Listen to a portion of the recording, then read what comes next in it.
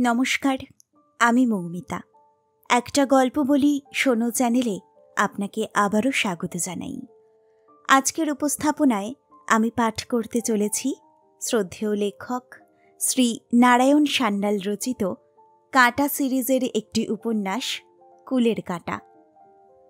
অসাধারণ একটি রহস্য উপন্যাস, আশা করি আপনাদের খুব ভালো লাগবে। তাহলে চলুন শুনে নেওয়া যাক নারায়ণ সান্যালের কুলের কাঁটা।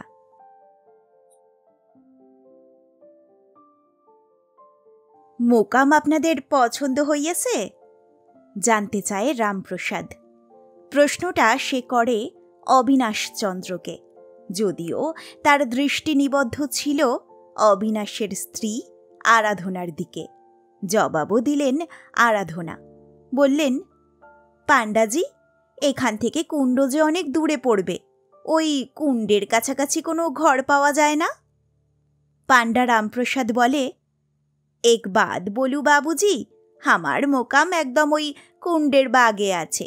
আগার আপনারা বুড়া না মানেন তো এক ঠোকামরা হামি লোক ছাড়িয়ে দেব। রামপ্রসাদ শর্মা রাজগীরের পাণ্ডা। কুণ্ডের কাছেই তার নিজস্ব দ্বিতল বাড়ি। রামপ্রসাদ রেলে কাজ করত। রিটায়ার করার পরে গ্র্যাচুইটির টাকায় এক যজমানের কাছ থেকে সস্তায় এই বাড়িটা কিনেছে। রেলে কাজ করলেও সে ব্রাহ্মণ সন্তান, পূজারী বংশ। অবসরপ্রাপ্ত জীবনে কৌলিক বৃত্তিতেই ফিরে এসেছে। আরাধনা জানতে চাইলেন ওর বাড়িতে কে কে আছে।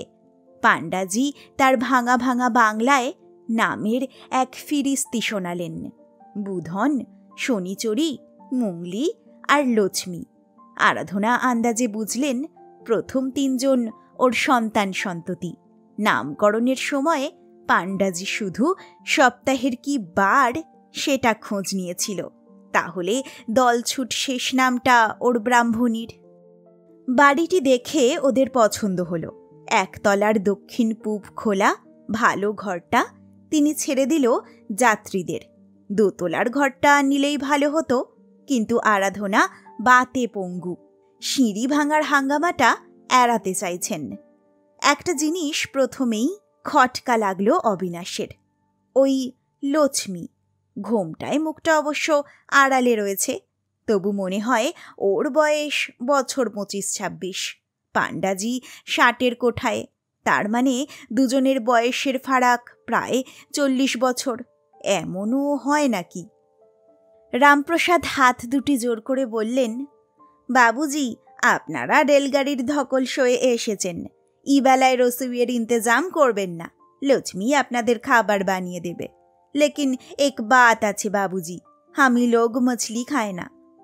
অবিনাশ বাধা দিয়ে বলেন, বিলক্ষণ, সেজন্য কিছু নয়, তবে আপনার স্ত্রীকে আবার কেন মিছিমিছি? এক হাত জিভ বের করে পাণ্ডাজি বলে, জি নেহি, লক্ষ্মী আমার বেটি আছে, আমার ঘরওয়ালি এখানে না আছে, তার বহিনের শাদি আছে, তাই। ঘাম দিয়ে জ্বর ছাড়ল অবিনাশের। অবগুণ্ঠনবতী লক্ষ্মীর দিকে আবার নজর পড়ল। দরজার চৌকাঠ ধরে সে নীরবে দাঁড়িয়ে আছে। সেদিন সন্ধ্যায় আরাধনা তার স্বামীকে বললেন, আচ্ছা, তুমি ওই লক্ষ্মীকে লক্ষ্য করে দেখেছ? অবিনাশ ধুতির প্রান্ত থেকে চোর কাটা তুলতে ব্যস্ত ছিলেন। মুখ না তুলেই বললেন, মানুষটাকে দেখেছি, মুখখানা নয়। কেন? ওর মুখের সঙ্গে আমাদের মিন্টির মুখের অদ্ভুত মিল। চমকে স্ত্রীর দিকে তাকালেন অবিনাশ। মিন্টি মানে মিনতি? কি বকছ পাগলের মতো?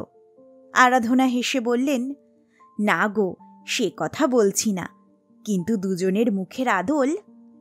অবিনাশ স্ত্রীকে ধমক দেন, কি পাগলের কথা? মিন্টি হারিয়ে গেছে 14 বছর আগে। তখন তার বয়স ছিল 12-13, কচি মুখ ছিল তার। আরাধনা বলেন, সেটুকু বুঝবার মতো বুদ্ধি আমার ঘটেও আছে। ও যে মিন্টি নয় তা আমিও জানি, তবু ওকে দেখেই আমার বুকের মধ্যে ছ্যাঁত করে উঠেছিল। অবিনাশ জবাব দিলেন না, কি যেন গভীর চিন্তায় ডুবে গেছেন তিনি। এক বাড়িতে থাকতে হলে ঘুমটা বেশি দিন চলে না। তাছাড়া অবিনাশ ওর বাপের বয়সী, অচিরে ঘুমটা খুলতে হলো। এবার নিজেও স্তম্ভিত হয়ে গেলেন অবিনাশ। পাণ্ডাজির স্ত্রী বাপের বাড়ি গেছে, ফলে লক্ষ্মী এখন গৃহিণী। সে কিছুতেই ওদের দুজনকে পৃথক রান্নার আয়োজন করতে দিল না। বলল, দুদিনের জন্য বেড়াতে এসেছেন, কেন খামোকা কষ্ট করবেন? আমাকে তো রান্না করতেই হবে। 2টি চাল হাঁড়িতে বেশি নেওয়া বই তো নয়। খরচপত্রের হিসেব পিতাজির সঙ্গে করবেন, রান্না আমিই করব। অগত্যা হাল ছেড়ে দিয়েছিলেন আরাধনা। এমনিতেই তিনি বাতে পঙ্গু, এ তো অযাচিত স্বর্গ। দিবারাত্র তিনি ডুবে রইলেন কুণ্ডতে। অবিনাশ ডুবেছিলেন চিন্তায়। 2 দিন পরে চিন্তার গলা জল থেকে মুখ তুলে পাণ্ডাজিকে বললেন, কিছু মনে করবেন না পাণ্ডাজি, আপনি যে এতদিনেও লক্ষ্মীর বিবাহ দেননি, এতে সমাজ থেকে আপত্তি ওঠেনি? পাণ্ডাজি চকিতে অন্দরমহলের দিকে দৃকপাত করে নিচু গলায় তার বিচিত্র ভাষায় বললে, সে এক ভারী দুঃখের কথা বাবুজি। লক্ষ্মী বিবাহিত, কিন্তু ওর মরদ ওকে নেয়নি। সে এক বিশ্রী কেলেঙ্কারি। কেলেঙ্কারি? কিসের কেলেঙ্কারি পাণ্ডাজি? সে আপনার শুনে কাজ নেই বাবুজি। তাহলে দ্বিতীয়বার মেয়ের বিবাহ দেননি কেন? বিবাহ বিচ্ছেদ করিয়ে? কেমন করে দেব? একবার বিয়ে দিতেই আমি ফতুর হয়েছি। তাছাড়া শনিচরি। শনিচরি আপনার স্ত্রী? তিনি চান না তার কন্যার বিবাহ হয়? পাণ্ডাজি তার টাকে হাত বুলাতে বুলাতে বললেন, শনিচারী লক্ষ্মীর বিমাতা। লক্ষ্মীর মা ফুলেশ্বরী। স্বর্গে যাবার পরে বুধনের মাকে আমি বিবাহ করেছিলাম। শনিচরী এখন এখানে নেই, তাই বাড়িতে শান্তি আছে। না হলে দেখতেন দুজনে ধুন্ধুমার লেগেই থাকত। হঠাৎ একটা অদ্ভুত প্রস্তাব পেশ করে বসেন অবিনাশ। দেখুন পাণ্ডাজি, আমাদের সংসারে আমরা মাত্র 2 জন, এই বুড়ো বুড়ি। ছেলে মেয়ে আমাদের নেই, অথচ ভগবানের দয়ায় অর্থের অভাব নেই আমাদের। দেখতেই পাচ্ছেন আমার স্ত্রী বাতে পঙ্গু। এখন আমি যদি ফেরার সময় আপনার কন্যাটিকে সঙ্গে করে নিয়ে যেতে চাই, আপনি রাজি হবেন? পাণ্ডাজি অনেকক্ষণ জবাব দিতে পারেন না। শেষে দম নিয়ে বললেন, মাপ করবেন বাবুজি, আমি আপনার প্রস্তাবটা ঠিক বুঝতে পারলাম না। দেখুন, আমি লক্ষ্মীকে কন্যাত্বে বরণ করতে চাই। সে আমার মেয়ের মর্যাদা নিয়ে আমার সংসারে থাকবে। আমার স্ত্রী পঙ্গু, বুঝতেই পারছেন। আপনার মেয়ের খাওয়া পড়া শখ আহ্লাদের যাবতীয় দায় আমারই, এ কথা বলাই বাহুল্য। যেহেতু তাকে আমি আমার পরিবারভুক্ত বলে মনে করতে চাই, তাই তাকে মাহিনা আমি কিছু দেব না। কিন্তু আমার নিজের বিধবা কন্যা বা পুত্রবধূ থাকলে আমি যা করতাম, এক্ষেত্রেও আমি তাই করব। ওর নামে পোস্ট অফিসে একটি খাতা খুলে তাতে প্রতি মাসে আমি 100 টাকা করে জমা দিয়ে যাব। লক্ষ্মী যে কোনো কারণে যদি কোনো দিন আমার সংসার ছেড়ে চলে আসতে চায়, তাহলে ওই টাকাটাই হবে তার জীবনের মূলধন। বিস্ময়ে একেবারে স্তম্ভিত হয়ে গেলেন রামপ্রসাদ। অবিনাশের হাত দুটি ধরে বললেন, রামজির অশেষ কৃপা যে আপনার মতো মানুষ আজও পৃথিবীতে জন্মায়। তবে বাবুজি, লক্ষ্মী প্রাপ্তবয়স্কা, তার সঙ্গে কথা না বলে আমি আপনার এ প্রস্তাবের জবাব দিতে পারছি না। সে রাত্রেই আরাধনা স্বামীকে প্রশ্ন করলেন, তোমার মতলবটা কি বলো তো? মতলব? মতলব আবার কিসের? 100 টাকায় এর চেয়ে ভালো রাঁধুনি কলকাতায় পাওয়া যেত না? আহা, রাঁধুনি কেন, ওকে তো আমি পুত্রবধূর মর্যাদায়। তুমি কি ওর সঙ্গে সুরজিতের বিয়ে দিতে চাও? সুরজিৎ অবিনাশের শ্যালক। অবিনাশ গম্ভীর হয়ে বলেন, ও যদি লক্ষ্মী না হয়ে মিনতি হতো, তাহলে নিশ্চয়ই তোমার আপত্তি হতো না। তোমার ভাই তাহলে রাত জামাই হয়ে যেত। তীক্ষ্ণ দৃষ্টিতে স্বামীর দিকে তাকিয়ে আরাধনা বলেন, তাই তো জানতে চাইছি, তোমার মতলবখানা কি? পরদিন পাণ্ডাজি জানালেন তিনি অবিনাশ চন্দ্রের প্রস্তাবে রাজি, তবে শনিচরি ফিরে আসার আগেই ওদের যাত্রা করতে হবে, কারণ শনিচরি জানতে পারলে বাধা দেবে। অবিনাশ কারণটা জানতে চাওয়ায় পাণ্ডাজি সব কথা অকপটে স্বীকার করলেন। অর্থাৎ যদিচ শনিচরি খুশি হবে লক্ষ্মী বিদায় হলে, কিন্তু সে কলকাতাবাসী এক বর্ধিষ্ণু পরিবারে কন্যার মর্যাদা নিয়ে 100 টাকা রোজগার সম্বল করে যাচ্ছে, এ কথা শুনলে সে ধুন্ধুমার বাঁধিয়ে দেবে। সব শুনে অবিনাশ বললেন, বুঝলাম, সেক্ষেত্রে লক্ষ্মীর সম্বন্ধে যাবতীয় তথ্য আমাকে জানাতে হবে। কোথায় কবে তার জন্ম হয়েছে, কোথায় তার বিবাহ হয়েছিল? বাধা দিয়ে পাণ্ডাজি বলেন, কেন বাবুজি, এত সব খবরে কি প্রয়োজন? প্রয়োজন আছে। সম্ভব হলে এবং লক্ষ্মী রাজি হলে তাকে হয়তো পাত্রস্থ করব। অতঃপর পাণ্ডাজি বিস্তারিত বিবরণ দিলেন। লক্ষ্মীর জন্ম তারিখ তার মনে নেই। এটা মনে আছে, দিল্লিতে মহাত্মাজি যেদিন নিহত হলেন তার 2 দিন পরে। তখন উনি পাটনা জাংশনে পোস্টেড। লক্ষ্মীর জন্ম রেলওয়ে হাসপাতালে। ওর বাল্যকাল কেটেছে পাটনাতেই। ক্লাস 5 পর্যন্ত পড়েছে। তারপর 11-12 বছর বয়সে তার বিবাহ হয় ছাপড়া জেলার বিশৌলি গ্রামের সম্পন্ন চাষি মহাবীর প্রসাদ দেওয়ের একমাত্র পুত্রের সঙ্গে। বছর 5 পরে গহনা করে ওরা লক্ষ্মীকে নিতে আসে। কিন্তু কি দুর্ভাগ্য লক্ষ্মীর, সেই রাত্রেই তার পেটে একটা অসহ্য যন্ত্রণা হয়। রেলের ডাক্তারবাবু পরীক্ষা করে তৎক্ষণাৎ তাকে হাসপাতালে নিয়ে যান এবং অপারেশন করেন। বরযাত্রীরা এটাকে বিশ্রীভাবে নিল। তারা বললে, সংকোচে থেমে গেলেন পাণ্ডাজি। অবিনাশ বলেন, কিন্তু ডাক্তারবাবুকে জিজ্ঞাসা করলেই তো তারা জানতে পারতেন অসুখটা কি জাতের ছিল। বিচিত্র হাসলেন পাণ্ডাজি। বললেন, তা পারতেন, কিন্তু তার পূর্বেই তারা পুঁটলিতে বেঁধেছিলেন। আমার মেয়ের নামে কলঙ্ক রটিয়ে সদর্পে গ্রামে ফিরে যাওয়াটাই পছন্দ হলো তাদের। সেক্ষেত্রে পুত্রের পুনরায় বিবাহ দিয়ে আর একটি কন্যার দায়গ্রস্তের রক্ত শুষবার সুযোগ পাবেন তারা। অবিনাশ বলেন, কত তারিখে লক্ষ্মীর অপারেশন হয়েছিল মনে আছে আপনার? পাণ্ডাজি ঝুঁকে পড়েন। বাবুজি, আপনি যাচাই করতে চাইছেন? আপনিও বিশ্বাস করছেন যে লক্ষ্মী মা হতে বসেছিল? দৃঢ়ভাবে মাথা নেড়ে অবিনাশ বললেন, না, বিশ্বাস আমি করিনি। তবে হ্যাঁ, যাচাই আমি করতে চাই। আমার জেনে নেওয়া দরকার অসুখটা কি। কেন বাবুজি? সে আমার কন্যা হতে চলেছে। ভবিষ্যতে কোনো সুপাত্রর সঙ্গে তার বিবাহ দেওয়ার প্রয়োজনে আমাকে সব কথা একদিন বলতে হতে পারে। আমি চাই না এই অজুহাতে লক্ষ্মীর ভাগ্যে দ্বিতীয়বার কোনো বিড়ম্বনা আসুক। পাণ্ডাজি মাথা নেড়ে বললেন, আপনি ঠিকই বলেছেন বাবুজি, এ দুনিয়া ভারী পাজি জায়গা। অসুখটা কি তা ডাক্তার সাহেব আমাকে বলেছিলেন, কিন্তু সে ইংরেজি নাম আমার স্মরণে নেই। আপনি খোঁজ নিয়ে দেখুন, সময়টা মোটামুটি বলতে পারি। তার পরের মাসেই আমি রিটায়ার করি, তার মানে 1963 সালের ফাগুন চৈত। অবিনাশ বলেন, ওতেই হবে। আমি কালই পাটনা যাচ্ছি, ফিরে এলে কথা হবে। 2 দিন পরে আরাধনা স্বামীকে বললেন, একটা অদ্ভুত জিনিস লক্ষ্য করেছ? বুধন, মুংলি, এমনকি পাণ্ডাজি পর্যন্ত ভাঙা ভাঙা বাংলা বলে, অথচ লক্ষ্মীর বাংলা উচ্চারণ পরিষ্কার, বোঝাই যায় না যে ও বিহারি। অবিনাশ বললেন, তা হোক, তুমি যা ভাবছ তা নয়।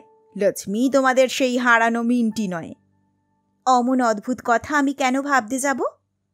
সচেতনভাবে না ভাবলেও তোমার অবচেতন মনে কথাটা রয়েছে, তাই ওর বাংলা উচ্চারণে এতটা আশ্চর্য হয়েছ তুমি। কিন্তু আসলে এটা নিতান্তই কাকতলীয় ঘটনা। আমি নিশ্চিতভাবে জেনে এসেছি। শোনো। সারাটা দিন ছোটাছুটি করেছেন। পাটনার রেলওয়ে হাসপাতালে অবশেষে সব সন্দেহের নিরসন হলো। ঘটনাচক্রে ওর পরিচিত একজন ডাক্তারের সঙ্গে দেখা হয়ে গেল হাসপাতালে, ডক্টর সতীশ ধর। তার কাকা ছিলেন অবিনাশের সহপাঠী। ডক্টর ধর অবিনাশের অনুরোধে পুরনো রেজিস্টার ঘেঁটে বার করে দিলেন অকাট্য তথ্য। 2/2/48 তারিখে সকাল 7:12 পাটনা আউটার সিগন্যালের কেবিনম্যান শ্রী রামপ্রসাদ শর্মার স্ত্রী ফুলেশ্বরী একটি কন্যা সন্তানের জন্ম দিয়েছেন। জাতকের ওজন 7 পাউন্ড, প্রসূতির প্রথম কন্যা সন্তান। শুধু ওইটুকুই নয়, পরবর্তী সংবাদটাও বিশদ। প্রথম তথ্যে জাতকের নাম ছিল না, জন্ম মুহূর্তে কারোর নাম থাকে না, তাই শুধু লেখা ছিল ফিমেল চাইল্ড। এবার নাম পাওয়া গেল। 25/3/63 তারিখে রাত 12টার সময় এমার্জেন্সি বিভাগে একটি রোগী নিয়ে আসে। নাম লক্ষ্মী দেবী, বয়স 16, পিতার নাম রামপ্রসাদ শর্মা। পেটে নিদারুণ যন্ত্রণা। রাত 3টার সময় ডক্টর শঙ্করী প্রসাদ ত্রিবেদী সার্জন রোগিনীর অ্যাপেন্ডিক্স কেটে বাদ দেন। 30শে মার্চ অ্যাপেন্ডিসাইটের রোগিণীকে হাসপাতাল থেকে ছেড়ে দেওয়া হয়। সমস্ত খবর শুনে আরাধনা বললেন, এত খবর তুমি নিচ্ছ কেন বলো তো? তোমার অবচেতন মনে কি আছে? অবিনাশ বলেন, সেটা এবার তোমাকে জানাবার সময় হয়েছে, দরজাটা বন্ধ করে দাও। অবিনাশের অবচেতনে প্রবেশ করতে হলে প্রথমেই জানতে হবে তার ভগ্নিপতি অধ্যাপক গোকুলচন্দ্রের কথা। শুধু তার নয়, তার পিতৃপুরুষদের কথাও কিছুটা। গোকুলচন্দ্র রায়চৌধুরী ময়মনসিংহের এক বিখ্যাত জমিদার বাড়ির সন্তান। বর্তমানে তার বয়স 76। বেশ বড় জমিদারি ছিল, লাখ 10 টাকার আদায়ে। বিলাসের স্রোতে গা ভাসিয়েছিলেন তার পূর্বপুরুষেরা। তবু গোকুলচন্দ্র যখন জন্মগ্রহণ করেন তখনও বাড়িতে 3-3টে হাতি ছিল। বংশের আদি পুরুষ দুর্লভচন্দ্র রায়, তিনিই প্রথম রায়চৌধুরী খেতাব পান। ছিলেন প্রজ্ঞার পণ্ডিত, 4-5টি ভাষা জানতেন তিনি। কিন্তু তারপর আর ও বংশে সরস্বতীর বন্দনা হয়নি। চতুর্থ পুরুষ গোকুলচন্দ্র হলেন দৈত্যকুলে প্রহ্লাদ। কৃতিত্বের সঙ্গে পরপর 2বার MA পাশ করলেন ঢাকা বিশ্ববিদ্যালয় থেকে, দর্শনে ও ইতিহাসে। আশুতোষ মুখোপাধ্যায়ের স্নেহধন্য হয়ে তরুণ গোকুলচন্দ্র এলেন কলকাতায়। পিতা নিবারণচন্দ্রের আপত্তি ছিল, ওদের জমিদার বংশে 4 পুরুষে কেউ চাকরি করেনি, শুধু খরচ করেছে। গোকুল গ্রাহ্য করেননি। এই নিয়েই পিতা পুত্রের হলো মতান্তর, মতান্তর থেকে মনান্তর। শেষে গোকুলচন্দ্র এমন একটি কাজ করে বসলেন যে পিতৃদেব তার মুখ দর্শন করবেন না বলে প্রতিজ্ঞা করলেন। ব্যাপারটা গুরুতর। পিতার অজ্ঞাতে গোকুলচন্দ্র একটি শিক্ষিতা ব্রাহ্ম মহিলার পানি গ্রহণ করেছিলেন। এ থেকেই পিতা পুত্রে ছাড়াছাড়ি। গোকুলের একটিমাত্র পুত্র সন্তান হয়েছিল। সে পুত্রের বিবাহেও নিবারণচন্দ্র উপস্থিত হননি। তারপর বাংলা বিভাগ হয়েছে। উদ্বাস্তু হিসাবে নিবারণচন্দ্র চলে এলেন কলকাতায়। গোকুল তখন শাঁখারীপাড়ায় বাসা ভাড়া করে আছেন। ছুটে গেলেন। নিবারণ তবু দেখা করেননি। কেটে গেল আরও 10-12 বছর। তারপর একদিন অশীতিপর নিবারণচন্দ্র এসে দাঁড়ালেন পুত্রের বাড়িতে নতমস্তকে। গোকুলচন্দ্রের চরমতম দুর্দিন। ইতিমধ্যে গোকুলের স্ত্রী গত হয়েছেন। সাবালক পুত্র স্ত্রী কন্যা সহ কাশীতে চলে গেছে চাকরি নিয়ে। গোকুল তখন একাই থাকতেন। তার দীর্ঘদিনের পুরাতন ভৃত্য শিবনাথের তত্ত্বাবধানে। হঠাৎ এলো মর্মান্তিক দুঃসংবাদ। কাশীতে ওর পুত্রের গৃহে ডাকাতি হয়েছে। ওর পুত্রকে ডাকাতরা নৃশংসভাবে হত্যা করেছে, সর্বস্ব লুঠে নিয়ে গেছে। এমনকি তার 13 বছরের নাতনি মিনতিকেও তারা অপহরণ করে নিয়ে গেছে। সংবাদ শুনে পাড়ার একটি ছেলেকে নিয়ে তখনই ছুটে গিয়েছিলেন কাশীতে, কিন্তু পুত্রবধূর সাক্ষাৎ পাননি। তিনি উপস্থিত হবার পূর্বেই সে হতভাগিনী আত্মহত্যা করেছিল। গোকুলচন্দ্র ফিরে এলেন কলকাতায় একেবারে পাষাণ হয়ে। সেই দুর্দিনেই তার দ্বারে এসে দাঁড়িয়েছিলেন 84 বছরের বৃদ্ধ নিবারণচন্দ্র। তার মৃত্যুর পূর্ব বৎসর। বৃদ্ধ পাঁজর সর্বস্ব বুকে গোকুলকে জড়িয়ে ধরে শুধু বলেছিলেন, বিশ্বাস কর বড় খোকা, এত বড় অভিসম্পাদ কিন্তু আমি তোকে কোনোদিন দিইনি। দিন কারোর জন্য বসে থাকে না। পাষাণ হয়ে যাওয়া গোকুল আবার একদিন উঠে বসলেন। পিতার মৃত্যুর পরে তার সম্পত্তির অধিকারীও হলেন। সেটা 1961 সাল। গোকুলের বয়সও তখন 61। অবসর নিয়েছেন কর্মজীবন থেকে। অধ্যাপনা ত্যাগ করলেও ঐতিহাসিক গবেষণার মধ্যেই তিনি ডুবে থাকতেন। পিতা দেশ বিভাগের পূর্বেই কিছু সম্পত্তি এদেশে এনেছিলেন, আর এনেছিলেন এক তরঙ্গ বোঝাই কাগজপত্র। ওদের মহাফেজখানায় সযত্নে রাখা ছিল সেই সব প্রাচীন দলিল। নিবারণচন্দ্র তার পণ্ডিত পুত্রের হাতে তুলে দিয়েছিলেন সেই সব কীটোদ্দষ্ট পুরাতন নথিপত্র। গোকুল নাকি তার ভিতরে আবিষ্কার করেছেন কিছু অতি মূল্যবান ঐতিহাসিক তথ্য। কেউ বলে তিনি ওদের পারিবারিক ইতিহাস লিখেছেন, কেউ বলে না, উনি লিখেছেন ওর প্রপিতামহের জীবনী। আবার কেউ বলে উনি নাকি সিপাহী বিদ্রোহের উপরে একটি প্রামাণিক গবেষণা করছেন। এমন অনুমান করার কারণ হচ্ছে এই যে বংশের আদি পুরুষ নিবারণচন্দ্রের পিতামহ দুর্লভচন্দ্র রায়। হ্যাঁ, তখনও ওরা রায়চৌধুরী খেতাব পাননি। সিপাহী বিদ্রোহে প্রত্যক্ষ অংশ নিয়েছিলেন। মঙ্গল পাণ্ডের যখন ব্যারাকপুরে ফাঁসি হয়, তখন দুর্লভচন্দ্রও ছিলেন ওই ব্যারাকপুরের ছাউনিতে। সেই দুর্লভচন্দ্রের একটি দুর্লভ দিনপঞ্জিকা নাকি পাওয়া গেছে জমিদার বাড়ির মহাফেজখানা থেকে। গোকুলচন্দ্রের মতে প্রপিতামহের ওই দিনপঞ্জিকাটির দাম লাখ টাকা। সরসুনা ছাড়িয়ে ডায়মন্ড হারবার যাওয়ার পথে বড় রাস্তার উপরে একটি প্রকাণ্ড বাগানওয়ালা বাড়ি বানিয়েছিলেন নিবারণচন্দ্র। সেখানেই এসে উঠলেন গোকুল, একেবারে একা। না, একা নন, তার পুরাতন ভৃত্য শিবনাথ এবং তার স্ত্রী দুর্গামণিও এলো সঙ্গে। আর এলো তার ডকশোজেতা কুকুর ডেভিল। গোকুলচন্দ্রের যদি বংশগৌরব থাকে, তবে ডেভিলেরও তা আছে। ডেভিলের বাপ ছিল হ্যারিস কোম্পানির বড় সাহেবের একটি খানদানি গ্রেট ডেন এবং গর্ভধারিণী লাহাদের বাড়ির প্রাইজ পাওয়া জার্মান ম্যাস্টিফ। তখন তার বয়স মাত্র 3 বছর, তবু প্রায় একটা প্রকাণ্ড বাছুরের মতো হয়ে উঠেছে ডেভিল। অত বড় হাতাওয়ালা বাড়িতে 3টি মানুষ ও একটি কুকুর নিশ্চয়ই নিঃসঙ্গতা অনুভব করল না, কারণ আত্মীয় স্বজনেরা গুটি গুটি এসে জুটলেন। প্রথমেই এলেন গোকুলের শ্যালক অবিনাশচন্দ্র সস্ত্রীক এবং স্ত্রীর ভাইকে নিয়ে। এলেন গিরিনবাবু, তিনি নাকি সম্পর্কে গোকুলের বোনপো। আরও 2-4 জন এলেন রক্তের সম্পর্কের টানে। যদিচ রায়চৌধুরী পরিবারের পারিবারিক ইতিহাস যিনি রচনা করেছেন, তিনি বুঝে উঠতে পারেননি সম্পর্কটা ঠিক কী জাতের।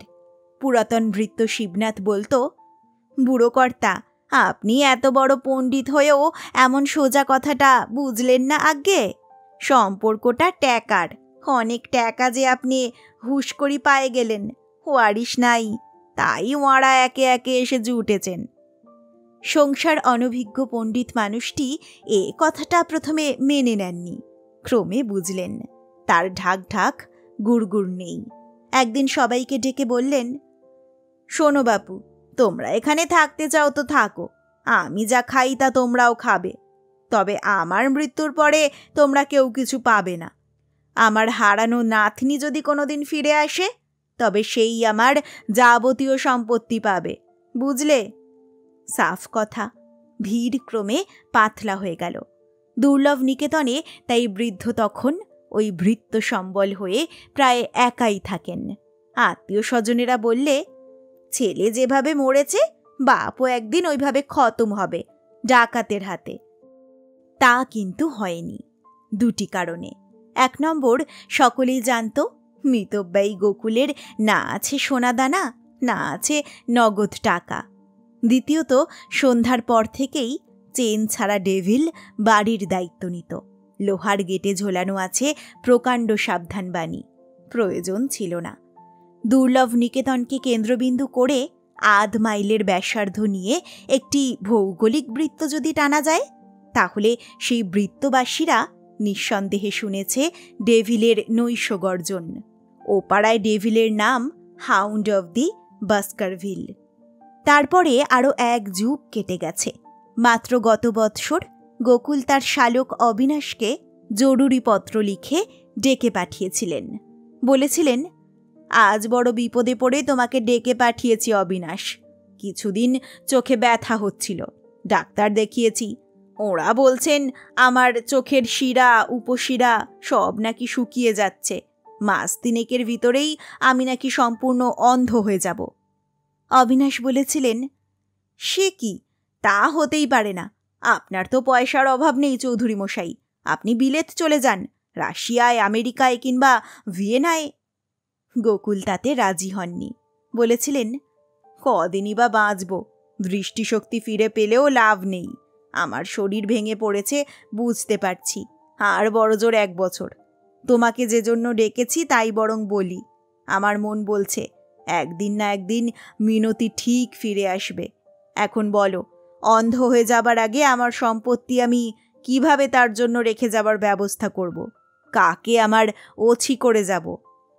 অবিনাশ বহু ইতস্তত করেও বুকের কথাটা মুখে আনতে পারলেন না। বললেন, আপনি কি চান এই অবস্থায় আমরা দুজন আপনার এখানে এসে থাকি? নিশ্চয়ই চাই, বরাবরই তাই চেয়েছি। এরপর ভাবার পরে জোয়ারের মতো আবার এসে গুটি গুটি জুটলেন সবাই। অবিনাশ, আরাধনা, গিরিনবাবু এবং আরও সব আত্মীয় স্বজন। আহা, উনি অন্ধ হয়ে যেতে বসেছেন। মাস তিনেকের ভিতরে গোকুল সত্যিই অন্ধ হয়ে গেলেন। আরও মাস তিনেক পরে অবিনাশ দুর্লভ নিকেতন ছেড়ে নিজের শালার কাছে ফিরে এলেন। দুর্জনে বলে তিনি নাকি বৃদ্ধের অন্ধত্বের সুযোগে তার সব খাতাপত্র তন্ন তন্ন করে হাতড়ে দেখেছেন। গুপ্তধনের কোনো সন্ধান তো দূরের কথা, ইঙ্গিতও পাননি। ব্যাংকের পাসবইয়ে তার হদিশ নেই, বাক্সে ড্রয়ারে কোনো শেয়ার, ক্যাশ সার্টিফিকেট বা সম্পত্তির দলিল খুঁজে পাননি। রাতারাতি এত টাকা তাহলে কোথায় সরিয়ে ফেললেন বৃদ্ধ? এর কিছুদিন পরেই অবিনাশ সস্ত্রীক রাজগিরে চলে যান বাতগ্রস্থা সহধর্মিনীর চিকিৎসা করাতে। শনিচারি ফিরে আসার আগেই রওনা হলেন ওরা। আরাধনা বেশ উপকার পাচ্ছিলেন, তবু কি জানি কেন তিনিও বাড়ি ফেরার জন্যে উদ্গ্রীব। লক্ষ্মী তো উঁচিয়ে আছে কলকাতা শহর দেখার লোভে। হিসেবপত্র মিটিয়ে অবিনাশ পাণ্ডাজিকে বললেন, আর একটা কথা, বলি বলি করেও কথাটা আপনাকে এতদিন বলিনি। আমার স্বর্গগতা ভগ্নীর একটি কন্যাকে 14 বছর আগে ডাকাতে ধরে নিয়ে যায়। আমাদের সেই হারানো নাতনির সঙ্গে লক্ষ্মীর চেহারার বেশ মিল আছে। আমার বৃদ্ধ ভগ্নীপতি জীবিত, তিনি কিন্তু অন্ধ। আমি স্থির করেছি লক্ষ্মীকে নিয়ে গিয়ে বলবো তার হারানো নাতনিকেই আমি নিয়ে এসেছি। অন্তত শেষ জীবনের বাকি কটা দিন অন্ধ বৃদ্ধ কিছুটা শান্তি পাবেন। স্তম্ভিত হয়ে গেল পাণ্ডাজি। আমতা আমতা করে বলল, তাকে কি বলবেন? কোথায়, কেমন করে মেয়েটিকে পেলেন? বলবো যে আজ থেকে 14 বছর আগে আপনি রাজগীরের পাণ্ডা শ্রী রামপ্রসাদ শর্মা কাশীর দশাশ্বমেধ ঘাটে একটি 10 বছরের মেয়েকে কাঁদতে দেখে তাকে কুড়িয়ে এনে কন্যার মতো মানুষ করেছেন। বাদ বাকি সত্যি কথা বলবো, অর্থাৎ লক্ষ্মীর 11 বছর বয়সে বিয়ে হয়, তারপর দিরাগমনের সময় তার নামে মিথ্যা বদনাম দিয়ে। বাধা দিয়ে পাণ্ডাজি বলে, এতে পাপ হবে না বাবুজি? না, হবে না। আপনি তো গীতা পড়েছেন, ফলের আকাঙ্ক্ষাই হচ্ছে পাপ। আমার উদ্দেশ্য কি? একটা মরণোন্মুখ অন্ধ বৃদ্ধকে সান্ত্বনা দেওয়া। কিন্তু আজ থেকে 14 বছর আগে আমি তো কাশী যাইনি। সেটা কিভাবে প্রমাণ হবে বলুন? ওই 14 বছরের কথাই বলতে হবে। না হলে যদি 4-5 বছরের ফাঁক থাকে, অনেক বাধা বিপত্তি দেখা দেবে। আত্মীয় স্বজনরা কেমন মানুষ তা তো জানেনি। হয়তো তারা বলে বসবে, ওই বছর মেয়েটি ঘৃণিত জীবনযাপন করেছে। তাহলে আমাদের নিষ্ঠাবান গোড়া পরিবারে, বুঝতেই তো পারছেন। পাণ্ডাজি বলল, মেয়েকে যখন আপনার হাতে তুলে দিলাম তখন ভালো মন্দর ভারও আপনার, আমার তো হাত পা ধোয়া। না পাণ্ডাজি, প্রথমত লক্ষ্মীকে আপনি এখন কিছু বলবেন না, সে হয়তো ঘাবড়ে যাবে। দ্বিতীয়ত, এরপর কেউ কখনো যদি আপনার কাছে খোঁজ নিতে আসে, তবে আপনি বলবেন সে আপনার পালিতা কন্যা, কাশীতে তাকে কুড়িয়ে পেয়েছেন। রাজি? পাণ্ডাজি তার টাকে হাত বুলাতে থাকে নীরবে। অবিনাশ 100 টাকার 5টা নোট ওর হাতে ধরিয়ে দিয়ে বলেন, মিথ্যা ভাষণের জন্য যদি কোনো পাপ হচ্ছে মনে হয় তবে একটা পুজো টুজো চড়িয়ে দেবেন। পাণ্ডাজি বজ্রাহত হয়ে গেল। ট্রেন ছাড়তে লক্ষ্মী বলল, এ কি, এ গাড়ি তো পশ্চিমমুখ যাচ্ছে। আরাধনা বললেন, হ্যাঁ রে, আমরা আগে কাশী যাচ্ছি, কাশী ঘুরে কলকাতা ফিরব। লক্ষ্মী বলে, কেন মাইজি? মাইজি নয়, তুই আমাকে রাঙা দিদা বলে ডাকবি। মিন্টুও আমাকে ওই নামেই ডাকত। লক্ষ্মী অবাক হয়ে বলে, মিন্টু? মিন্টুকে? রেলগাড়িতে বসেই আরাধনা লক্ষ্মীকে তাদের পরিকল্পনার কথাটা শোনালেন। আসল কথাটা অবশ্য ভাঙলেন না। গোকুলচন্দ্র যে লক্ষপতি এবং তার সঞ্চিত অর্থের সন্ধানই যে মূল লক্ষ্য, এই তথ্যটা গোপন থাকল। সে শুনল একজন মরণোন্মুখ অন্ধ বৃদ্ধকে সান্ত্বনা দিতে তাকে কিছু অভিনয় করতে হবে। আদ্যন্ত শুনে লক্ষ্মী শিউরে উঠেছিল। মাপ করবেন মাইজি, ও আমি পারবো না, কিছুতেই পারবো না। আরাধনা চাপা ধমক দিয়ে ওঠেন, মর ছুরি, মাইজি কিরে, রাঙা দিদা নয়? অবিনাশ পাকা লোক, একেবারে গোড়া বেঁধে কাজে নামতে চান। কাশীতে একটি ধর্মশালায় উঠলেন। প্রথমেই বাজার থেকে কিনে আনলেন শাড়ি, ব্লাউজ, সায়া থেকে রোল গোল্ডের চুড়ি, দুল, মালা। লক্ষ্মীর এত সাধের এক হাত কাঁচের চুড়ি ভেঙে ফেলতে হলো। 2 পায়ে যে রূপার চুটকি ছিল তাও গেল। মায়ে আরাধনা ওর তেল মাখা পর্যন্ত বন্ধ করে দিলেন। এক বেলা ধরে শ্যাম্পু ঘষলেন মাথায়। মোট কথা, লক্ষ্মীর অপমৃত্যু ঘটল। নবজন্ম পেল মিনতি রায়চৌধুরী। দুর্গাবাড়ি ছাড়িয়ে 14-15 বছর আগে যে নির্জন বাড়িতে মিনতির বাবা থাকতেন, সেই ঘনবসতি অঞ্চলে হাজির হলেন। সে বাড়ির নতুন বাসিন্দা কাশী বিশ্ববিদ্যালয়ের লেকচারার অশোক মেহতা অবাক হলেন। এ বাড়িতে একটি ডাকাতি হয়েছিল তা তিনি জানতেনই না। তিনি অবাক হচ্ছিলেন এই কথা ভেবে, ডাকাতি যদি হয়েই থাকে সেটা এমন কিছু সুখস্মৃতি নয় যে সেই নৃশংস ঘটনা কোথায় ঘটেছিল তা দেখতে এরা আসবেন। যা হোক, তবু অবিনাশের অনুরোধে তিনি সবকিছু ঘুরিয়ে দেখালেন। লক্ষ্মীকে যতটা বোকা ভাবা গিয়েছিল, আসলে সে কিন্তু অতটা বোকা নয়। রাত্রে সে আরাধনাকে ধরে বসল। রাঙা দিদা, একটা কথা আমাকে বুঝিয়ে বলুন তো। আপনি বলছেন একজন অন্ধ বুড়োকে ধোঁকা দেবার জন্য আমাকে নিয়ে যাচ্ছেন, তাহলে আমাকে এভাবে সবকিছু চিনিয়ে দিচ্ছেন কেন? সেই অন্ধ বুড়ো তো আমাকে জেরা করবে না। বুড়ো না করুক, আর 5 জনে করতে পারে, বুড়োর আত্মীয় স্বজন। তাদের খোলাখুলি সত্যি কথা বলে দিলেই হয়। তারা যদি বুড়োর কাছে ব্যাপারটা গোপন রাখেন, তাহলেই তো আপনাদের উদ্দেশ্য সফল হবে। সকলের কাছে এ মিথ্যে কথা বলার কি দরকার? আরাধনা জবাব দিতে পারেন না। স্বামীর দিকে বিহ্বলভাবে তাকান। জবাব দিলেন অবিনাশ, একটা কথা তোমাকে বলা হয়নি। বুড়োর অনেক টাকা, তার কোনো ওয়ারিশ নেই। ওর আত্মীয় স্বজনেরা সব ওঁত পেতে বসে আছে, কবে বুড়ো মরবে। গোকুলবাবু যদি তোমাকে নাতনি বলে মেনে নেন, তাহলে হয়তো তার সমস্ত সম্পত্তি তোমাকেই দিয়ে যাবেন। লক্ষ্মী উঠে দাঁড়ায়, বলে, বাবুজি, এতদিনে আপনাদের অভিসন্ধি আমি ঠিক মতো বুঝে উঠতে পেরেছি। আমি এ তঞ্চকতার মধ্যে নেই। আপনারা দয়া করে আমাকে রাজগিরে নামিয়ে দেবেন কলকাতা ফেরার সময়। অবিনাশ বিচিত্র হাসলেন শুধু। দিন 7 কাশীবাস করে অবিনাশ ফিরে এলেন কলকাতায়। বলা বাহুল্য, ফেরার পথে লক্ষ্মীকে রাজগিরে নামিয়ে দেননি। মেয়ে মানুষের ভাগ্যটাই যে ওই রকম। ঘরের বাইরে আসা সহজ, ঘরে ফিরে যাওয়া কঠিন। অবিনাশ ধীরে ধীরে ওকে তালিম দিচ্ছিলেন, কখনো মিষ্টি কথায়, কখনো ধমক দিয়ে। কলকাতায় ফিরে সরাসরি দুর্লভ নিকেতনে গেলেন না, কিন্তু এসে উপস্থিত হলেন নিজের বাসায়। আরাধনার ভাই সুরজিৎ অবাক হল লক্ষ্মীকে দেখে। বললে, এ মেয়েটি কে দিদি? আরাধনা বলেন, ভালো করে দেখ তো তাকিয়ে, চিনতে পারিস? সুরজিৎ পূর্ণ যৌবনা মেয়েটিকে ভালো করে দেখল মেয়েটিও অসংকোচে তাকে দেখছে। সুরজিৎ অবাক হয়ে বললে, মিন্টু? কিন্তু তা কেমন করে হবে? আরাধনা সে কথার জবাব না দিয়ে লক্ষ্মীকে বলেন, কিরে, চিনতে পারছিস না? তোর সুরজিৎ দা। লক্ষ্মী এতক্ষণে নতনেত্র হল।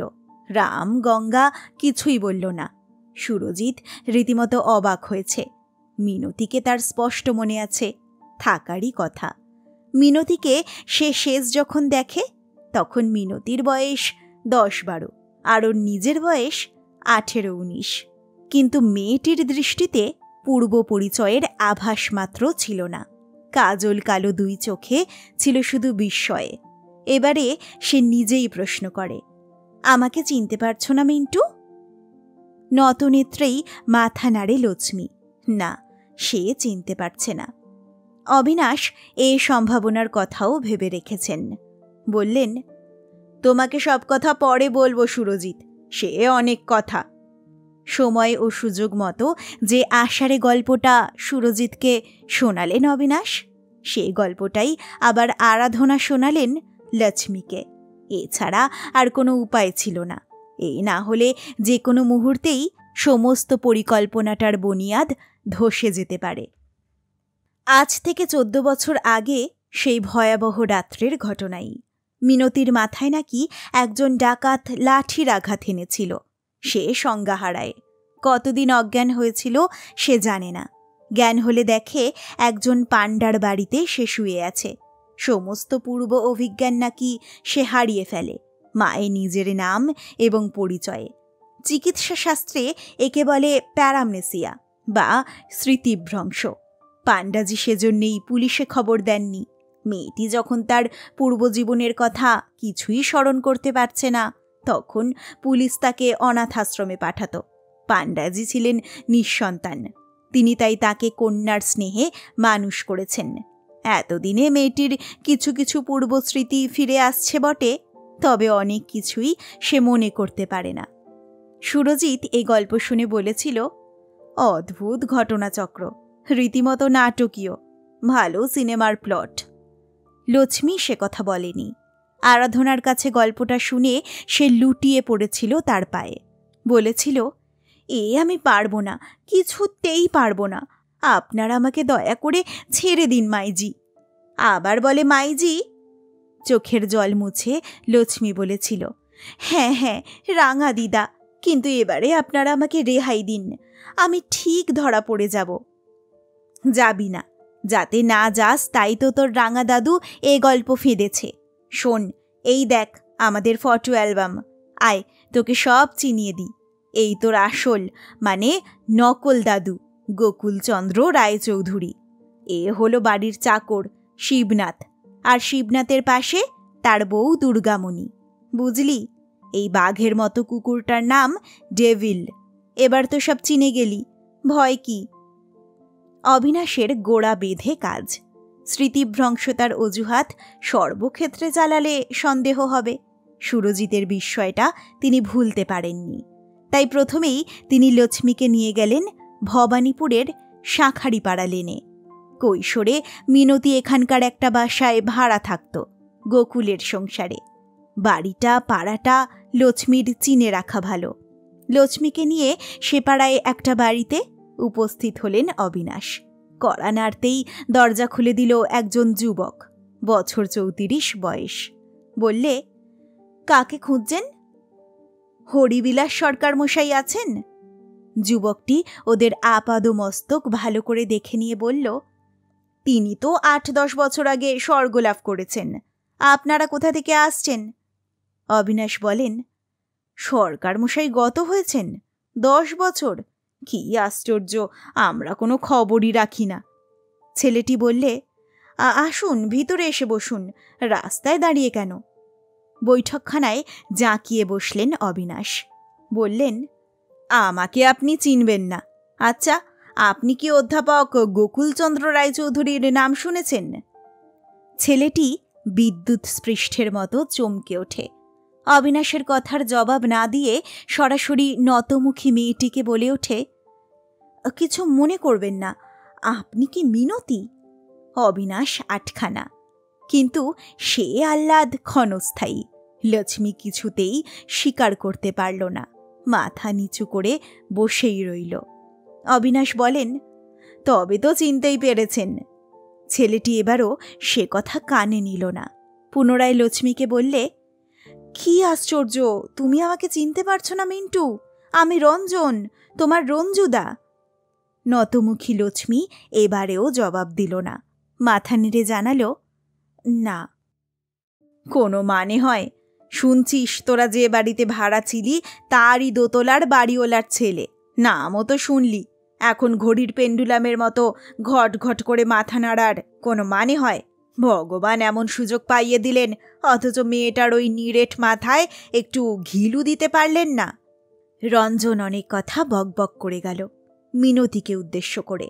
অবিনাশকে সে গ্রাহ্যের মধ্যেই আনছে না, তাতে তার দুঃখ নেই। তিনি মনে মনে অঙ্কের হিসেব কষছেন। রঞ্জনের বর্তমান বয়স 34-35, তার মানে 14 বছর আগে তার বয়স ছিল 20-21। মিনতির 13-14। বাড়িওলার ছেলে আর ভাড়াটের মেয়ে, একতলা আর দোতলা। অতনু কি অহৈতুকি কৌতুকে দু একটা বান ছুঁড়েছিলেন? কাপলাভ না হলে মিনতির রঞ্জুদা এমন চুলবুল করছে কেন? কিন্তু মেয়েটা হাবার বেহদ্দ, ক্রমাগত তাঁতের মাকুড় মতো মাথাটা দুদিকে দোলাচ্ছে। না, পুজো প্যান্ডেলে জলসার কথা, মায়া, শেফালি, বাবলু, সুখেন, কারোর কথা তার মনে নেই। অবিনাশ শেষ পর্যন্ত বিরক্ত হয়ে বলেন, তোমার মা, তিনি? হ্যাঁ, মা এখানেই আছেন। এসো মিন্টি, মায়ের সঙ্গে দেখা করবে, এসো। লক্ষ্মী 10 মিনিটের ভিতরেই মিন্টি হয়ে গেল, অথচ রঞ্জন রঞ্জুদা হবার কোনো লক্ষণ নেই। গোয়ার আর কাকে বলে? মেয়েটি সবকিছু অস্বীকার করা সত্ত্বেও রঞ্জন এবং তার মা অসংকোচে মেনে নিলেন মিনতিকে। অবিনাশ জনান্তিকে রঞ্জনকে শুনিয়ে দিলেন মিনতির স্মৃতিভ্রংশতার আষাঢ়ে গল্পটা। রঞ্জন বললে, মিনতির হারিয়ে যাওয়ার ঘটনাটা সে ভালোভাবেই জানে। গোকুলচন্দ্রকে সে ঘনিষ্ঠভাবে চেনে না, চিনত নয়, চেনে। এখনও মাঝে মাঝে তার সঙ্গে গিয়ে দেখা করে আসে। কারণও আছে। রঞ্জন ইতিহাসের MA। সে যখন ইউনিভার্সিটিতে পড়ত তার আগেই অবশ্য গোকুল অবসর নিয়েছেন। তবু ইতিহাসের ওই প্রজ্ঞারও প্রাক্তন অধ্যাপকটির স্নেহধন্য ছিল সে। মাস কয়েক আগেও সে গিয়েছিল দুর্লভ নিকেতনে। তবে ইতিমধ্যে তিনি যে অন্ধ হয়ে গেছেন এ খবর রঞ্জন জানত না। রঞ্জন ওদের বড় রাস্তার বাস স্টপ পর্যন্ত এগিয়ে দিয়ে গেল। বললে, মিন্টি, কাল পরশুর মধ্যে একদিন যাব তোমাদের বাড়ি, মানে দুর্লভ নিকেতনে। লক্ষ্মী এতক্ষণে অনেকটা সহজ হয়েছে। বললে, আমি আপনাকে আদেও চিনতে পারলাম না, তবু আপনি যাবেন? সেটা তোমার দোষ নয় মিন্টি, ও একটা অসুখ। ক্রমে ক্রমে সবই তোমার মনে পড়বে, আমি মনে পড়িয়ে দেব। বাসস্ট্যান্ড পর্যন্ত এগিয়ে গিয়ে ওদের গাড়িতে তুলে দেবার পর রঞ্জন বাড়ি ফিরল না। চুপটি করে গিয়ে বসল সামনের পার্কে। সে জানে মা উন্মুখ হয়ে অপেক্ষা করছে। আর যার চোখকেই ফাঁকি দেওয়া যাক, মায়ের দৃষ্টিকে ফাঁকি দিতে পারেনি। ও জানে যে মা জানে, মা জানত।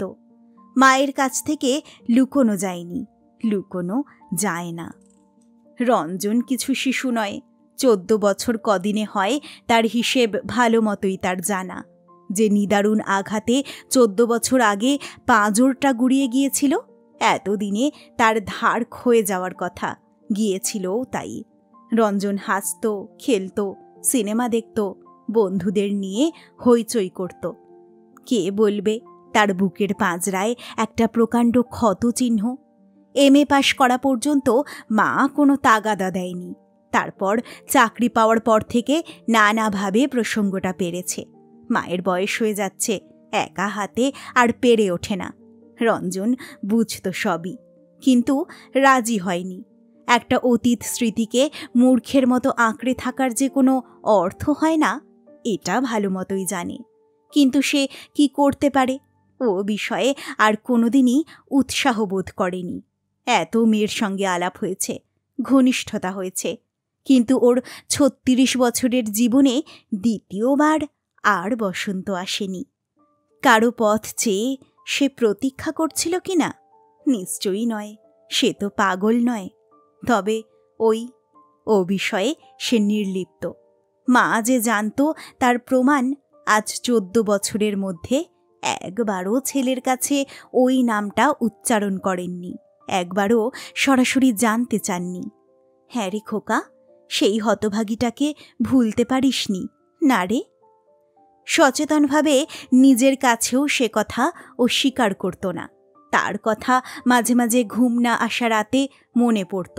ভাবত সে তো মারা যায়নি, এই দুনিয়ারই কোনো এক অচেনা গৃহের অজানা কক্ষে হয়তো সে হতভাগীও বিনিদ্র বালিশ আঁকড়ে পুরনো দিনের রোমন্থন করছে। সেই প্রথম সাক্ষাতের উষ্ণ বাক্য বিনিময় থেকে শেষ সাক্ষাতের উষ্ণ স্পর্শ পর্যন্ত ১৪ বৎসরেও সে উত্তাপ শীতল হয়ে যায়নি। আচ্ছা, এমনও তো হতে পারে হঠাৎ একদিন রঞ্জন ঘটনাচক্রে তার মুখোমুখি হয়ে পড়ল। দুজনে দুজনকে চিনতে পারবে তো? কি পরিবেশে? একদিন প্রথম সম্বোধনের অনড় পাঁচিলটা ভেঙে ফেলতে দুজনেই যেমন উদ্গ্রীব ছিল, অথচ ভাষা খুঁজে পেত না। আবার কি তাই হবে? রঞ্জন কি পেশ করবে সেই চিরাচারিত প্রশ্নটা, আমাদের গেছে যে দিন, তা কি একেবারেই গেছে, কিছুই কি নেই বাকি? আর মিনতি জবাবে জানাবে ও প্রশ্নের একমাত্র জবাব, রাতের সব তারাই আছে দিনের আলোর গভীরে। কিন্তু পটভূমিটা যদি রেলগাড়ির কামরায় না হয়, যদি হয় অন্য কোনো অবাঞ্ছিত পরিবেশে, অকৃতদার রঞ্জন যদি কামনার তাড়নায় বন্ধুদের সঙ্গে উপস্থিত হয় কোনো বার বিলাসিনীর ডেরায়, আর সেখানে সাক্ষাৎ পায় তার, মনে মনে শিউরে উঠত রঞ্জন। না, তা কখনোই হবে না। নিজের অজ্ঞাতেই মিনটি ওকে রক্ষা করবে, কোনো দিন ও সব পাড়ায় পা বাড়াতে দেবে না। যদি হঠাৎ দেখা হয়ে যায়, এই ভয়ে। কি সব আবোল তাবোল ভাবছে। এখানে ওখানে জোড়ায় জোড়ায় বসে আছে কয়েকজন, যাদের নীড় তছনছ করে দিয়ে যায়নি ডাকাতে। রঞ্জন ওদের দিকে দৃষ্টি ফিরিয়ে আনল। না, এখন বাড়ি ফিরবে না সে। মায়ের মুখোমুখি হওয়ার আগে একবার নিজের মুখোমুখি হওয়া দরকার। গোকুলচন্দ্র মাত্র বছর ৩ ছিলেন ওদের একতলার ভাড়াটে হিসাবে। রঞ্জন যখন ফার্স্ট ইয়ারে ঢোকে তখন ওরা আসেন। যে বছর সে বিয়ে দেয় সে বছর চলে যান। রঞ্জনের বাবা হরিবিলাসবাবু তখনও জীবিত, তখনও কোর্টে বের হতেন। দ্বিতলে বাপ মা ছেলের ছোট সংসার। একতলায় ভাড়া ছিলেন অধ্যাপক গোকুলচন্দ্র, তার পুত্র পুত্রবধূ আর একমাত্র নাতনিকে নিয়ে। আর ছিল প্রকাণ্ড একটা কুকুর। ওরা যেদিন প্রথম এলেন সেদিনটার কথা ওর স্পষ্ট মনে আছে। সেদিনই লক্ষ্য করেছিল মিনতিকে, 11 বছরের নেহাত বাচ্চা মেয়ে, বাড়ন্ত গড়ন। কিন্তু রঞ্জন সাহস করে তার সঙ্গে আলাপ করতে পারেনি। মিনতি ভর্তি হয়েছিল মেয়েদের স্কুলে, বেনি দুলিয়ে স্কুলে যেত আসত। দ্বিতলের বারান্দা থেকে একজন যে তাকে লক্ষ্য করে এটা সে নিশ্চয়ই জানত, কারণ ভুলেও ওপর দিকে তাকিয়ে দেখত না। দুটি পরিবারে ঘনিষ্ঠতাও ছিল যথেষ্ট। গোকুলের পুত্রবধূ দ্বিতলে ওর মায়ের কাছে আসতেন, মিনতিও আসত মাঝে মাঝে তার সঙ্গে। অথচ কি আশ্চর্য, দুজনেই দুজনকে এড়িয়ে চলত। রঞ্জন লক্ষ্য করত পাড়ার আর 5টা ছেলের সঙ্গে প্রয়োজনে মিনতি কথা বলে। পুজো প্যান্ডেলে ওকে বাবলু সুখেনের সঙ্গে গল্পও করতে দেখেছে। কিন্তু কি জানি কেন এক ছাদের নিচে বাস করেও মেয়েটা কোনো দিন ওর সঙ্গে কথা বলেনি। 18-19 বছরের একটি ছেলের এজন্য আত্মসম্মানে আঘাত লাগলে দোষও দেওয়া যায় না। সে কোনোদিনও ভেবে দেখেনি ব্যাপারটা উল্টো দিক থেকেও সত্য। এক ছাদের নিচে বাস করা একটা 12 বছরের মেয়ের সঙ্গে সেও তো এগিয়ে গিয়ে আলাপ করতে পারত। আত্মসম্মানে তো এ পক্ষেরও লাগতে পারে। এ কথাটা সে বয়সে তার খেয়াল হয়নি। এমন ভাব দেখাতো যেন খেয়ালই নেই। একতলার ভাড়াটে বাড়িতে বেনি দোলানো 1 ফোঁটা একটা মেয়ে ক্লাস 7 না 8-এ পড়ে। বাবলু হয়তো কৌতূহলী হয়ে মাঝে মাঝে ওকে প্রশ্ন করত, এই রঞ্জু, তুই সিংহবাহিনীর সঙ্গে কথা বলিস না কেন রে? ভাব নেই? গোকুলচন্দ্রের পোষা কুকুরটা ছিল সিংহের মতো, মিনতির ন্যাওটা। তাই বন্ধু মহলে মিনটিকে সবাই ঠাট্টা করে বলতো সিংহবাহিনী। রঞ্জন বলতো, ভাব আবার কি, এক বাড়িতে থাকি, ও আমাকে চেনে, আমি ওকে চিনি, ব্যাস, অত আদিক্ষেতা আমার নেই। সুখেন ফোড়ন কাটত, তাতেই তো ভয় হয়, কেলেঙ্কারিয়াস কিছু করছিস না তো? অত লোক দেখানো নির্লিপ্ততা কেন বাবা? Sinking sinking. রঞ্জন ধমক দিয়ে থামিয়ে দিত ওদের। এসব রসিকতা বরদাস্ত হতো না। একবার ভাবত, কথা বলে দেখলেই হয়, দেখাই যাক না ও আলাপ করতে আগ্রহী কিনা। সিঁড়ির মুখে, সদর দরজায় আচমকা দেখা হতো। দুজনেই পাশ দিত, চমকে উঠত। সম্বোধনের বাধাটা কেউই অতিক্রম করতে পারত না। আচ্ছা, ও তো ঠিক 4:10 স্কুল থেকে ফেরে। ঠিক তখনই যদি রঞ্জন ঘটনাচক্রে সদর দরজায় দাঁড়ায়, ওকে দেখে বলে, স্কুল থেকে ফিরছ বুঝি? যা মুখফোর মেয়ে, হয়তো জবাবে বলবে, না, গঙ্গা স্নান করে। হ্যাঁ, মুখফোর। বাবলু, সুখেন দুজনেই বলে। সিংহবাহিনী কথার পিঠে কথা বলায় ওস্তাদ। তারপর একদিন আলাপ হলো নিতান্ত আনরোম্যান্টিক পরিবেশে। কলিং বেল বাজতে রঞ্জন উঠে গিয়েছিল সদর দরজা খুলে দিতে। মনে আছে, ছুটির দিন, হয়তো রবিবার, বাপি বাড়িতে। সকালবেলা বাপি দক্ষিণের বারান্দার ইজি চেয়ারে বসে খবরের কাগজ পড়ছেন, মা রান্নাঘরে। দরজা খুলে দেখে একতলার সেই সিংহবাহিনী। আজও স্পষ্ট মনে আছে দৃশ্যটা। ফ্রক ছেড়ে সবে শাড়ি ধরেছে, মাথার চুল খোলা। রঞ্জনকে দেখে একটু হকচকিয়ে যায়, তারপর সামলে নিয়ে বলে, দাদু পাঠিয়ে দিলেন। ওর হাতে একটা খাম। বুঝতে অসুবিধা হলো না, মাসের এটা প্রথম সপ্তাহ, অর্থাৎ বাড়ি ভাড়ার টাকা। সেই আলাপই হলো, অথচ একটা বিশ্রী অরোম্যান্টিক পরিবেশে। হাত বাড়িয়ে খামটা নিল, বলল, ও। পুরো 10 সেকেন্ড দুজনেই চুপচাপ। চৌকাঠের দু প্রান্তে দুজন। শেষ পর্যন্ত রঞ্জনী মরিয়া হয়ে বলে বসল, ভিতরে আসবে? বলেই খেয়াল হলো ওর বাক্যটা প্রশ্নবোধক চিহ্নে শেষ হওয়াটা ঠিক হয়নি। ওর বরং বলা উচিত ছিল, ভিতরে এসো না। মেয়েটি জবাবে বললে, না, আপনি বরং টাকাটা গুনে দেখুন। রঞ্জন হেসেই বলেছিল, গুনে দেখার কি আছে, তোমার দাদুই তো গুনে দিয়েছেন। তা হোক। মেজাজের ব্যারোমিটারে পারদ ঊর্ধ্বগামী। মেয়েটা কি বলতে চায়? রঞ্জন ওই খাম থেকে দুখানা নোট হাতাবে, পরে বলা হবে গুনতিতে কম ছিল। কুঞ্চিত ভ্রুভঙ্গে বলে, কেন বলো তো? সেটাই নিয়ম, টাকা গুনে নিতে হয়। ব্যাস, মেজাজ সপ্তমে। রঞ্জন শ্লেষ মিশিয়ে বললে, তাই বুঝি? 2 দিন পরে যখন বিয়ে হবে তখন বরের কাছ থেকে মাস কাবারি টাকা গুনে নেবে? উড়ন্ত তুবড়িতে যেন আগুনের স্পর্শ। মেয়েটা ছিটকে সরে গেল এক পা। এতক্ষণে সিংহবাহিনী হয়ে বললে, আপনি ইতর।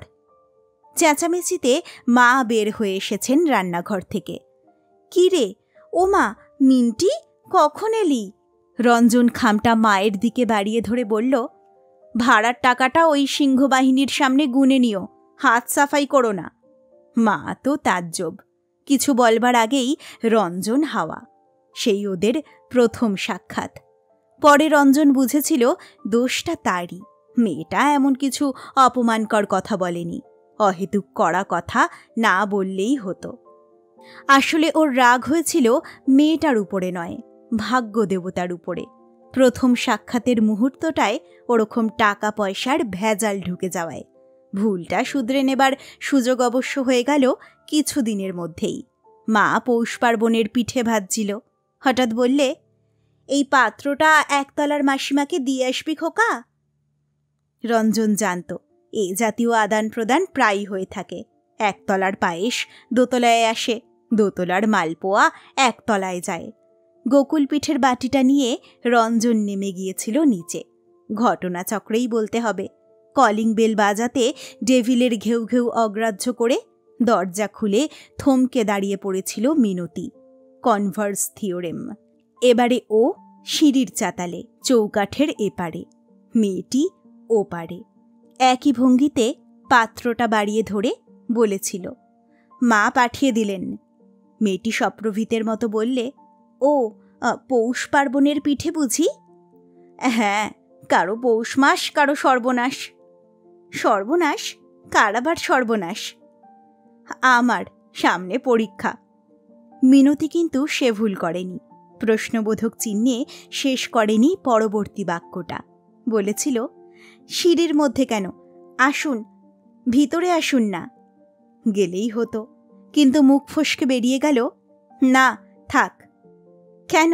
ডেভিলের ভয়ে? ও কিছু বলবে না, আমি যে সিংহবাহিনী। হ্যাঁ জানি, সেজন্য নয়, সামনে পরীক্ষা। ও তবে থাক। আবার পুরা 10 সেকেন্ড দুজনেই চুপচাপ। শেষে রঞ্জন মরিয়া হয়ে বলল, গুনে নাও। গুনে নেব? কি গুনে নেব? 12টা পিঠে আছে, গুনে নেওয়াই নিয়ম। খিলখিলিয়ে হেসে উঠল মেয়েটা। কি মিষ্টি ওর হাসি। বলে, তাই বুঝি? 2 দিন পরে যখন বিয়ে হবে তখন বউকে নিশ্চয়ই মাসকাবারি টাকা গুনে নিতে বলবেন। রঞ্জন হেসে ফেলে, বলে, এ কথার জবাবে আমার যা বলার কথা তা আমি বললাম না। কিন্তু কি আপনার বলার কথা? আমি বলতে পারতুম, তুমিই তর। আবার খিলখিলিয়ে হাসি। বললে, তাহলে কি বলবেন? ইচ্ছা করে বলেনি, নেহাত মুখ ফসকে বেরিয়ে গিয়েছিল কথাটা। বস্তুত ও স্বেচ্ছায় বলেনি, ভিতর থেকে কে যেন ওর কানে কানে প্রম্পট করল। রঞ্জন রিপিট করল শুধু, তুমি সুন্দর। মনে হলো কথা নয়, এক মুঠো আবির ছুঁড়ে মেরেছে। সেই শুরু। তারপর অতিক্রান্ত কৈশোর। ওরা দুজনে সকলের অগোচরে কেমন করে তিল তিল করে গড়ে তুলেছিল একটা গোপন দুনিয়া, তা শুধু ওরা দুজনেই জানে। বাইরের পৃথিবী সে কথা জানতে পারেনি। সুখেন তখনও বলতো, আয় না, একদিন সিংহবাহিনীকে ডেকে তোর সঙ্গে আলাপ করিয়ে দিই। রঞ্জন একই ভঙ্গিতে নির্লিপ্ততার ভান করে বলতো, দায় পড়েছে আমার। এমনকি ডেভিল ছাড়া বাড়ির লোকেরাও জানতো না যে ওদের দুজনের ভাব হয়েছে। আড়ালে দুজনে বকম বকম করে, সিঁড়ির কোনায়, চিলে কোঠায়, এমনকি কচিত কখনো ক্লাস পালিয়ে ম্যাটিনির সিনেমাতেও। ঠিক 4টের সময় রঞ্জন গিয়ে হাজির হতো ওদের স্কুলের গেটের অদূরে। তারপর ঘুরপথে দুজনে বাড়ি ফিরত, অনেকটা আগুপিছু করে। মনে পড়েছে সেই দুর্ঘটনার কথাও। সিঁড়ির মধ্যে ওদের দুজনকে আবিষ্কার করে অধ্যাপক গোকুলচন্দ্র স্তম্ভিত হয়ে গিয়েছিলেন। হঠাৎ সুইচ জেলে তিনি যেন ভূত দেখলেন। এ কি করছিস তোরা ওখানে অন্ধকারের মধ্যে? মিনতি ছুটে পালিয়ে গিয়েছিল। রঞ্জন পালাতে পারেনি, আত্মসম্মানে বেঁধেছিল তার। ওই ঘটনার কিছুদিন পরেই মিনতির বাবা কাশিতে চলে যান। মা তখনই আন্দাজ করে, হয়তো পুরোপুরি বুঝতে পারেনি। সবটা বুঝতে পেরেছিল যেদিন কাশির বাড়িতে ডাকাতি হবার খবরটা এলো। গোকুলচন্দ্র বজ্রাহত হয়ে গেলেন। রঞ্জনী তাকে নিয়ে গিয়েছিল কাশিতে। ফিরে এলো 3 দিন পরে, মিনতির মায়ের দেহ মণিকর্ণিকার ঘাটে দাহ করে। বৃদ্ধ যেন পাষাণ হয়ে গেলেন। তার আঘাতটার তবু অর্থ হয়, একমাত্র পুত্রবধূ আর একমাত্র নাতনি। কিন্তু রঞ্জন, প্রতিবেশী পরিবারের মর্মান্তিক আঘাতে কে না আহত হয়? কিন্তু এ কি, রঞ্জন যেন পাষাণ হয়ে গেল। তখন তার এমন অবস্থা যে কে কি ভাবছে তা বুঝতে পারত না। তখনই বুঝতে পেরেছিল মা। কিন্তু সে তো 12-14 বছর আগেকার কথা। সব শোকই সময়ে মানুষ সহ্য করে নেয়। রঞ্জনও করেছে। সে হাসে, খেলে, গান গায়, সিনেমা দেখে। কিন্তু তার যৌবনে দ্বিতীয়বার আর বসন্ত আসেনি।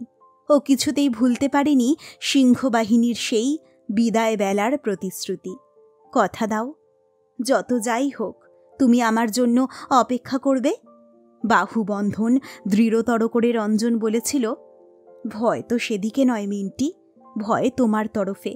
মাসিমা আর মেসোমশাই যদি তোমার অন্য কোথাও বিয়ের ঠিক করেন, আমি কিছুতেই রাজি হব না।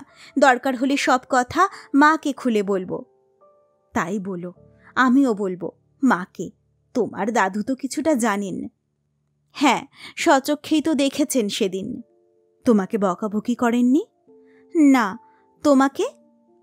বিশেষ কিছু নয়, উনি ভেবেছেন এ আমাদের ছেলে মানুষই। সেই ওদের শেষ সাক্ষাৎ।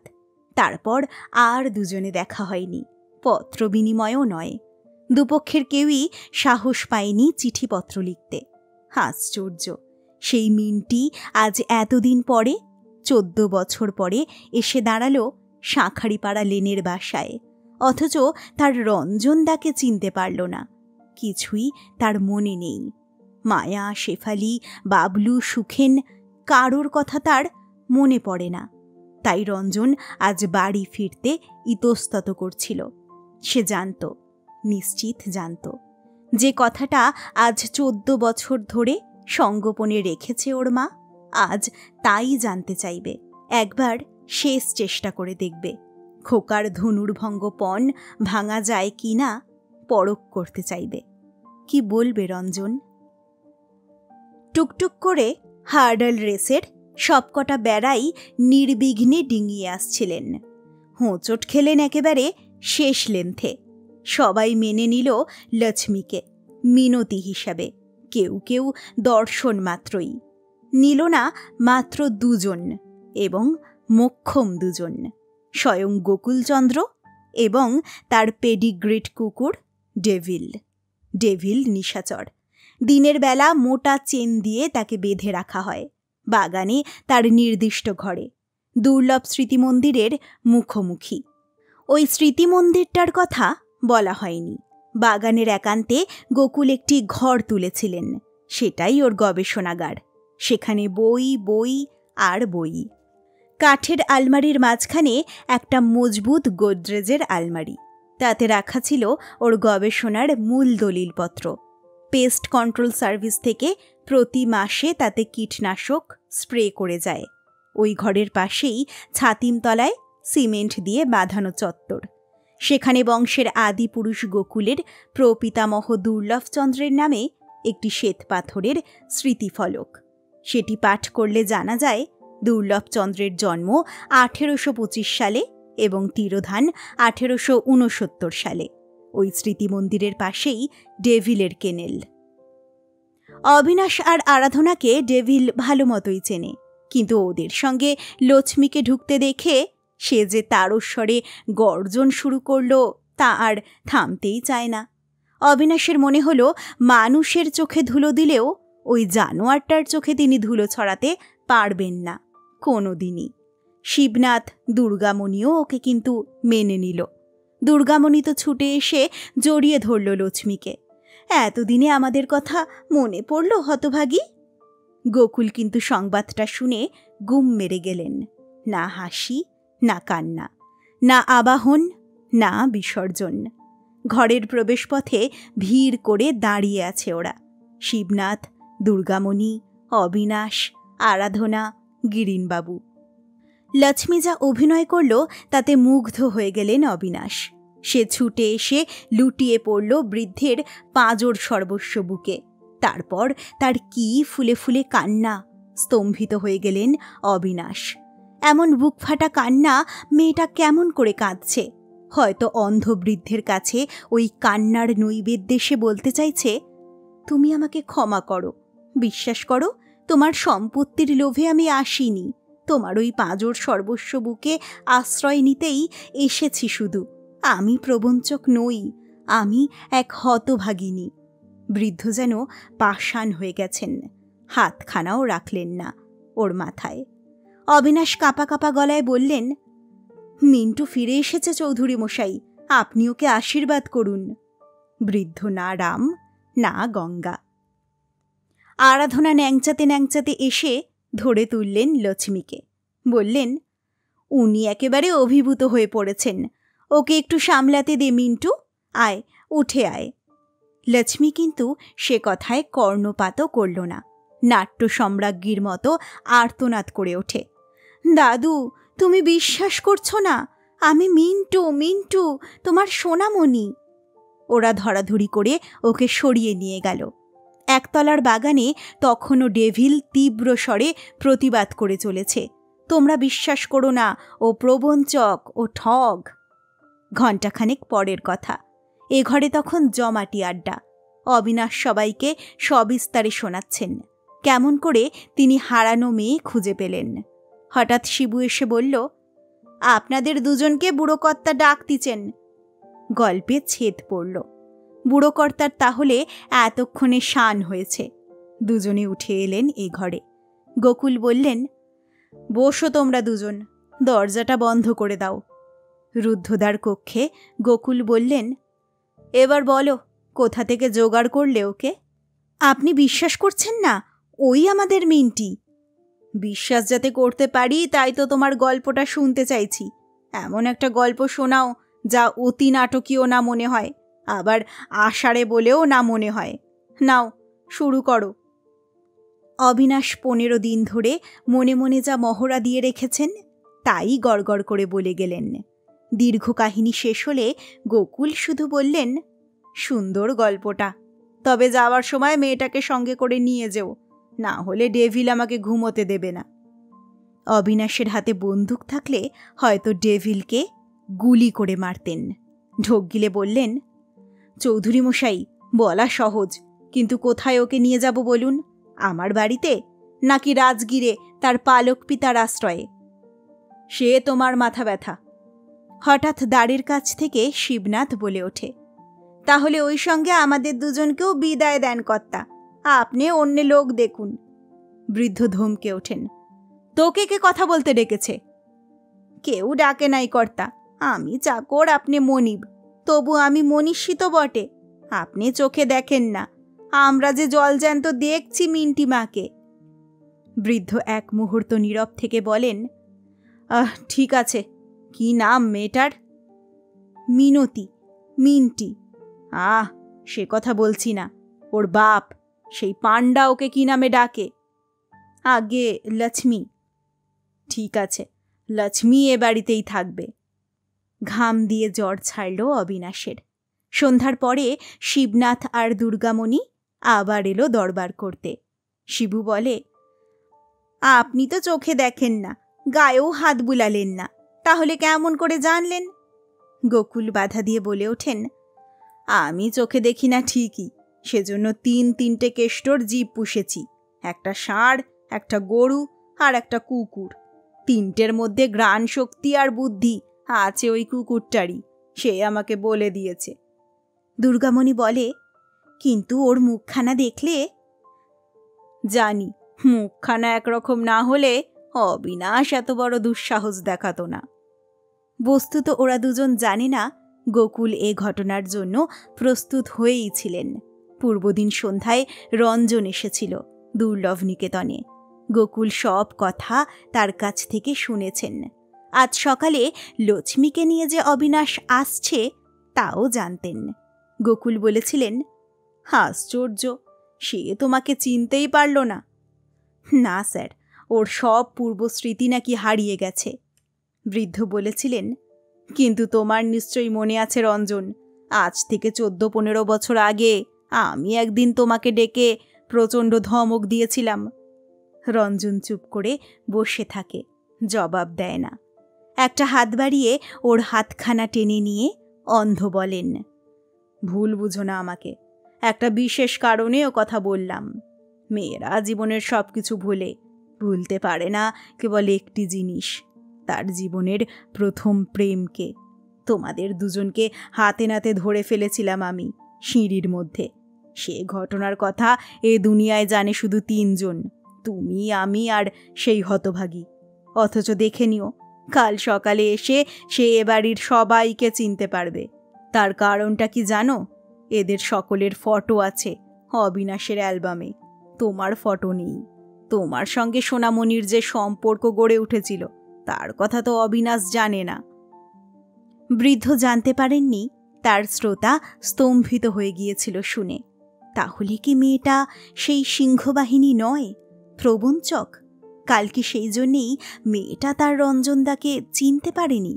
কিন্তু ওর মুখটা, ওর চাহনিটা, সেই নিচেকার ঠোঁট কামড়ানোর ভঙ্গিটা, আশ্চর্য। রঞ্জন স্থির থাকতে পারেনি। পরদিনই আবার এসে উপস্থিত হল দুর্লভ নিকেতনে। শিবনাথ ওকে বৈঠকখানায় বসিয়ে বললে, বুড়ো কর্তাকে না, মিনতিকে বরং বলো তার রঞ্জুদা এসেছে।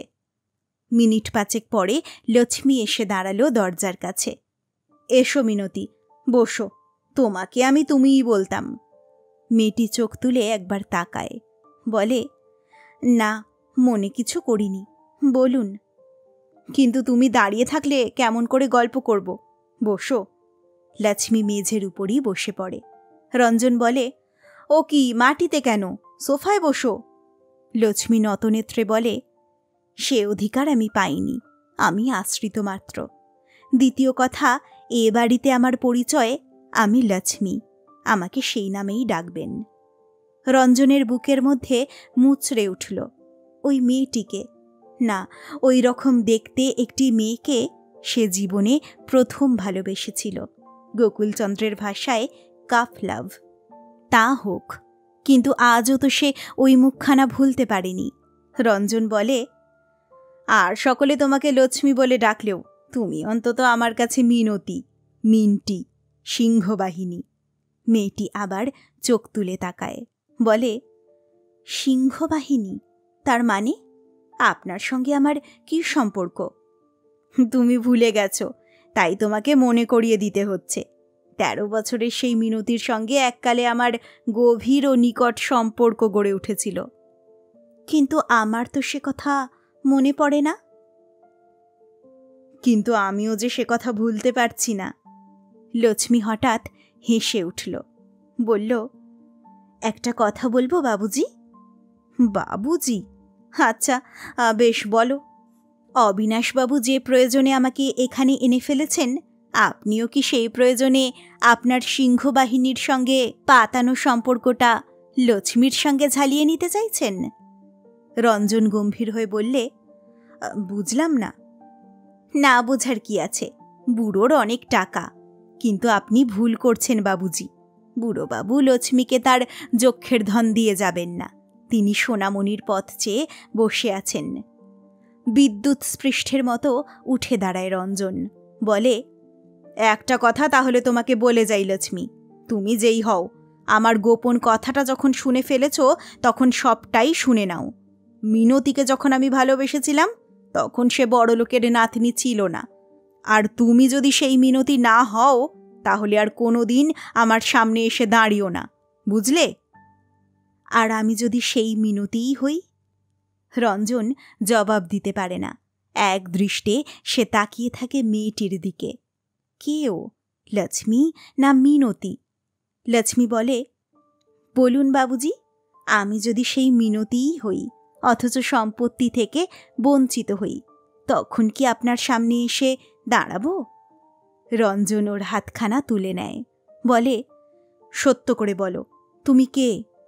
লক্ষ্মী খিলখিলিয়ে হেসে ওঠে, বলে, এটা তো আমার প্রশ্নের জবাব নয় বাবুজি। শিবনাথ এসে বলে, বুড়ো কর্তা আপনারে ডাকতেছেন। বৃদ্ধের ঘরে ঢুকতেই গোকুল বলেন, দরজাটা বন্ধ করে দিয়ে কাছে এসে বসো। রঞ্জন আদেশ পালন করলে বৃদ্ধ বললেন, তুমি ব্যাপারটা তদন্ত করে দেখতে পারবে রঞ্জন? মেয়েটাকে আমি ঘরে ঢুকতে দিই না, কিন্তু সে আর সকলেরই হৃদয় জয় করে নিয়েছে। তুমি রাজগিরে গিয়ে খোঁজ খবর নিয়ে আসতে পারো। রঞ্জন বললেন, সেই কথা বলতেই এসেছিলাম আজ, আমি তদন্ত করে দেখতে চাই। বৃদ্ধ অনেকক্ষণ কি ভাবলেন, তারপর বললেন, আর একটি কথা, মেয়েটি যদি মিনতি হয় তাহলে, মানে পূর্ব কথা স্মরণ করে প্রশ্ন করছি, তুমি কি আমার কাছে কোনো বিবাহ প্রস্তাব পেশ করবে? অন্ধের কাছে চক্ষু লজ্জার বালাই নেই। রঞ্জন বললে, স্যার, ঠিক জানি না, ও যদি মিনতি নাও হয় তবু হয়তো আমি ওকে বিবাহ করতে চাইব। গোকুল স্তম্ভিত হয়ে গেলেন। একটু ভেবে নিয়ে বললেন, এত বড় কথাটা যখন তুমি বলতে পারলে রঞ্জন, তখন রাহা খরচের কথাটা তুলব না। তুমি রাজগিরে গিয়ে সবকিছু খুঁটিয়ে খোঁজ নিয়ে এসো। তুমি বুদ্ধিমান।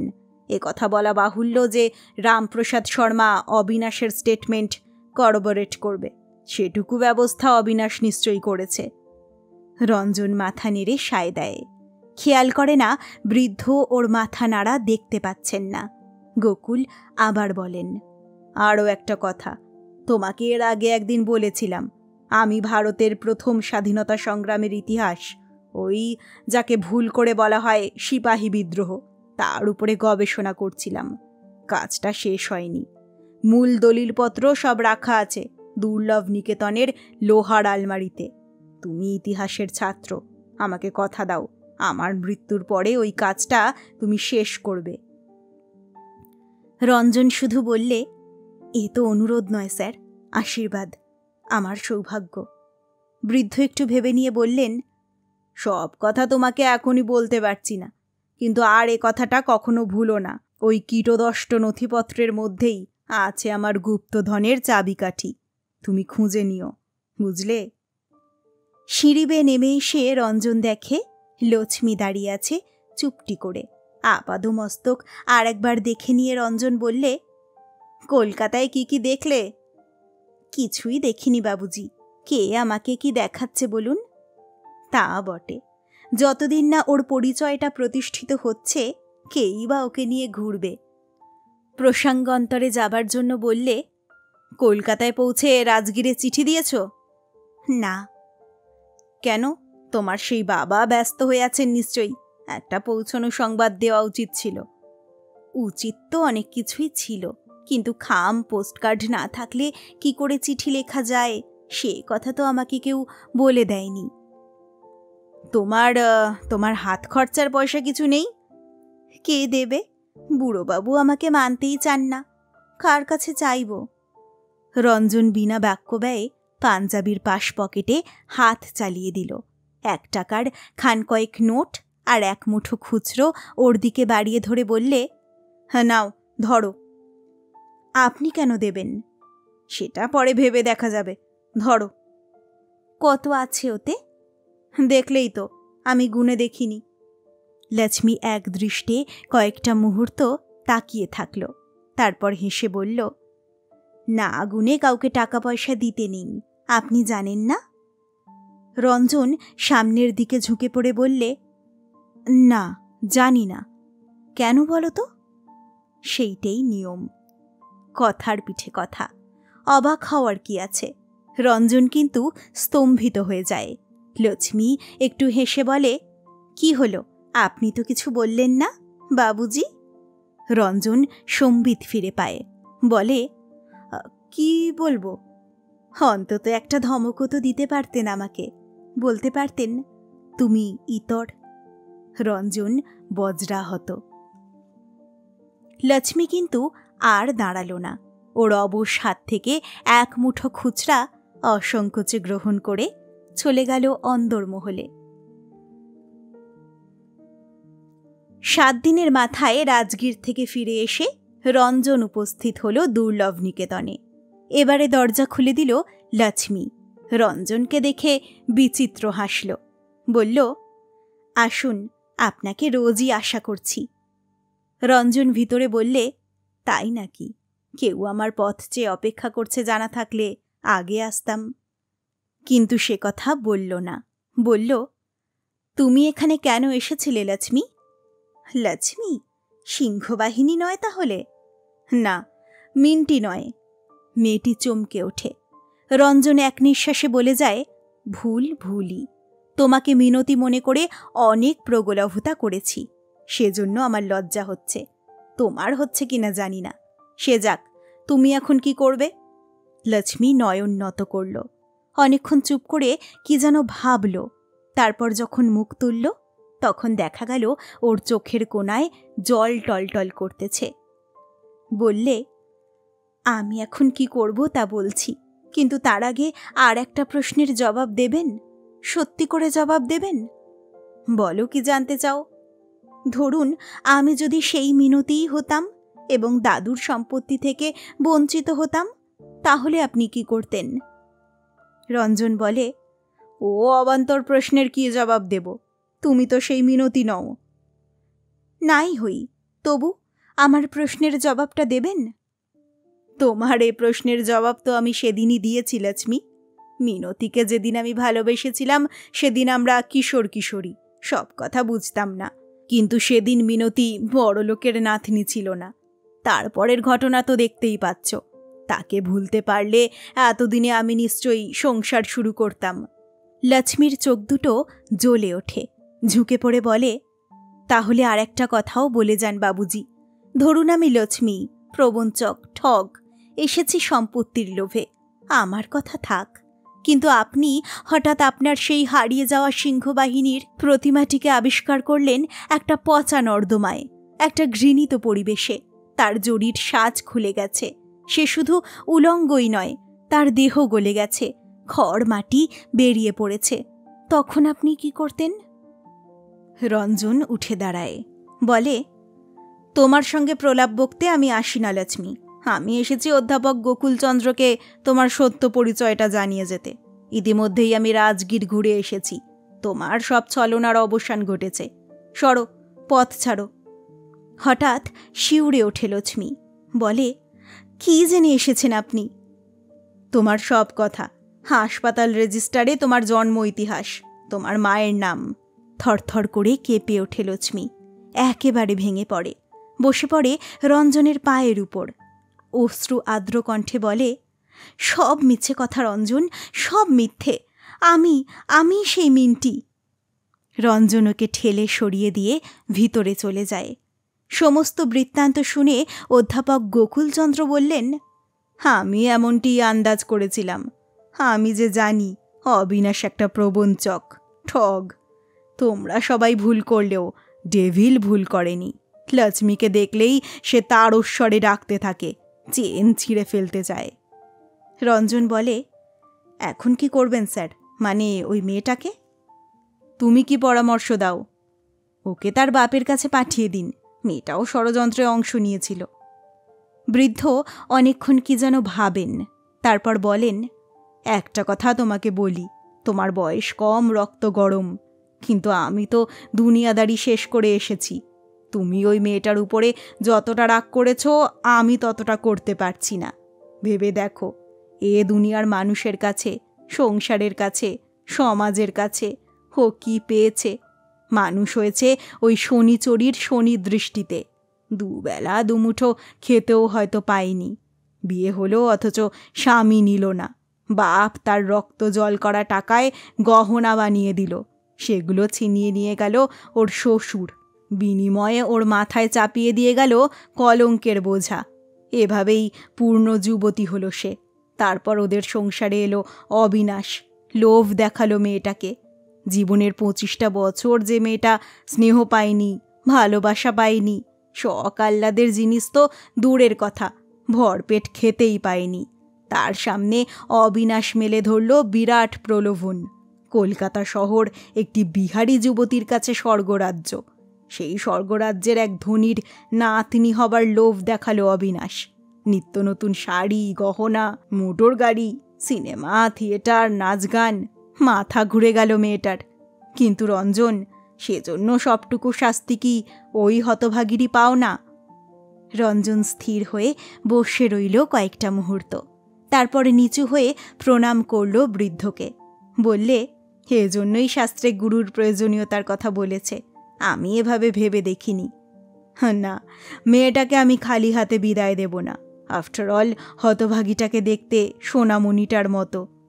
গলাটা ধরে এলো বৃদ্ধের। বেশ তো, দেবেন তাকে কিছু টাকা? না, কিছু টাকা নয়, বেশ কিছু টাকা। সোনামণি আর ফিরে আসবে না, আমি বেশ বুঝতে পারছি। তাহলে কার জন্যে এ কুবেরের ধন রেখে যাব আমি? তুমি এক কাজ করো, টেবিলের ড্রয়ারে আমার অ্যাড্রেস বইটা আছে, নিয়ে এসো। দেখো ওতে বাসু প্রসন্ন কুমার বারঅ্যাটলর ঠিকানা আছে। তাকে খবর দাও, আমাকে তিনি চেনেন। বলো কাল সকাল 9টার সময় তিনি যেন অবশ্য আসেন। আমি একটি উইল করব। আমি অন্ধ, তাই যাতে সই ভ্যালিড হয় তার সব ব্যবস্থা তিনি করবেন। হয়তো টিপছাপ দিতে হবে। তুমিও এসো। অবিনাশকে কাল বেলা 10টার সময় আসতে বলো। সর্বসমক্ষেই আমি উইলটা করতে চাই। রঞ্জন ঠিকানাটা টুকে নিয়ে বিদায় হল। সেদিন সন্ধ্যা নাগাদ অবিনাশ শেষে উপস্থিত। ঘটনাচক্রে তখন লক্ষ্মী বাড়িতে একা। অন্ধবৃদ্ধ অবশ্য আছেন দ্বিতলের ঘরে। ও ঘরে লক্ষ্মীর প্রবেশ নিষেধ। লক্ষ্মীকে 2টি আদেশ জারি করে রেখেছিল শিবনাথ। সে যেন বুড়োর ঘরে না ঢোকে, আর রাত 10টার পরে সে যেন বাগানে না নামে। ডেভিল আজ 15 দিনেও তাকে সহ্য করতে পারছে না। দূর থেকে ওকে দেখলেই গর্জন করতে থাকে, চেন ছিঁড়ে ফেলতে চায়। অবিনাশ যখন এলেন তখন ডেভিল চেন দিয়ে বাঁধা। লক্ষ্মী দরজা খুলে দিয়ে বললে, আপনার সঙ্গে কিছু কথা ছিল। অবিনাশ ওকে হাত দিয়ে ঠেলে সরিয়ে দিলেন। কথার জবাব দিলেন না। গটগট করে উঠে গেলেন দ্বিতলে। একটা চেয়ার টেনে নিয়ে বললেন, আমাকে ডেকে পাঠিয়েছেন? কে? অবিনাশ? কিন্তু আজ সন্ধ্যায় তো নয়, কাল সকালে আসতে বলেছিলাম। না হয় ঘণ্টা আগেই এসেছি। এখন বলুন কেন ডেকেছেন? বৃদ্ধ একটু ভেবে নিয়ে বলেন, দেখো অবিনাশ, তুমি বয়সে ছোট, সম্পর্কেও, তাই ক্ষমা আমি চাইব না। তুমি লজ্জা পাবে। আমি তোমাকে মিথ্যা সন্দেহ করেছিলাম বলে অনুতপ্ত, সেই কথাটাই জানাতে ডেকে পাঠিয়েছি। অবিনাশ উৎফুল্ল হয়ে ওঠেন।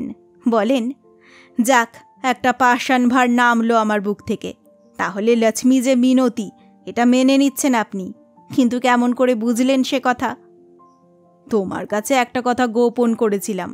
রঞ্জন আর মিনতির মধ্যে অনেক দিন আগেই একটা অনুরাগ সঞ্চারিত হয়েছিল।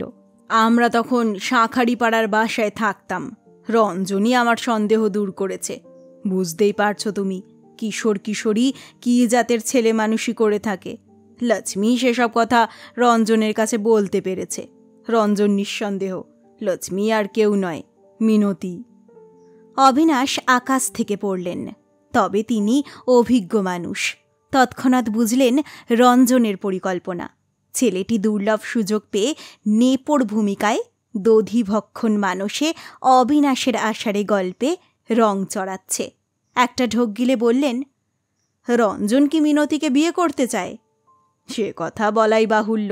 ওদের বিবাহটা চুকে গেলে আমি নিশ্চিন্ত।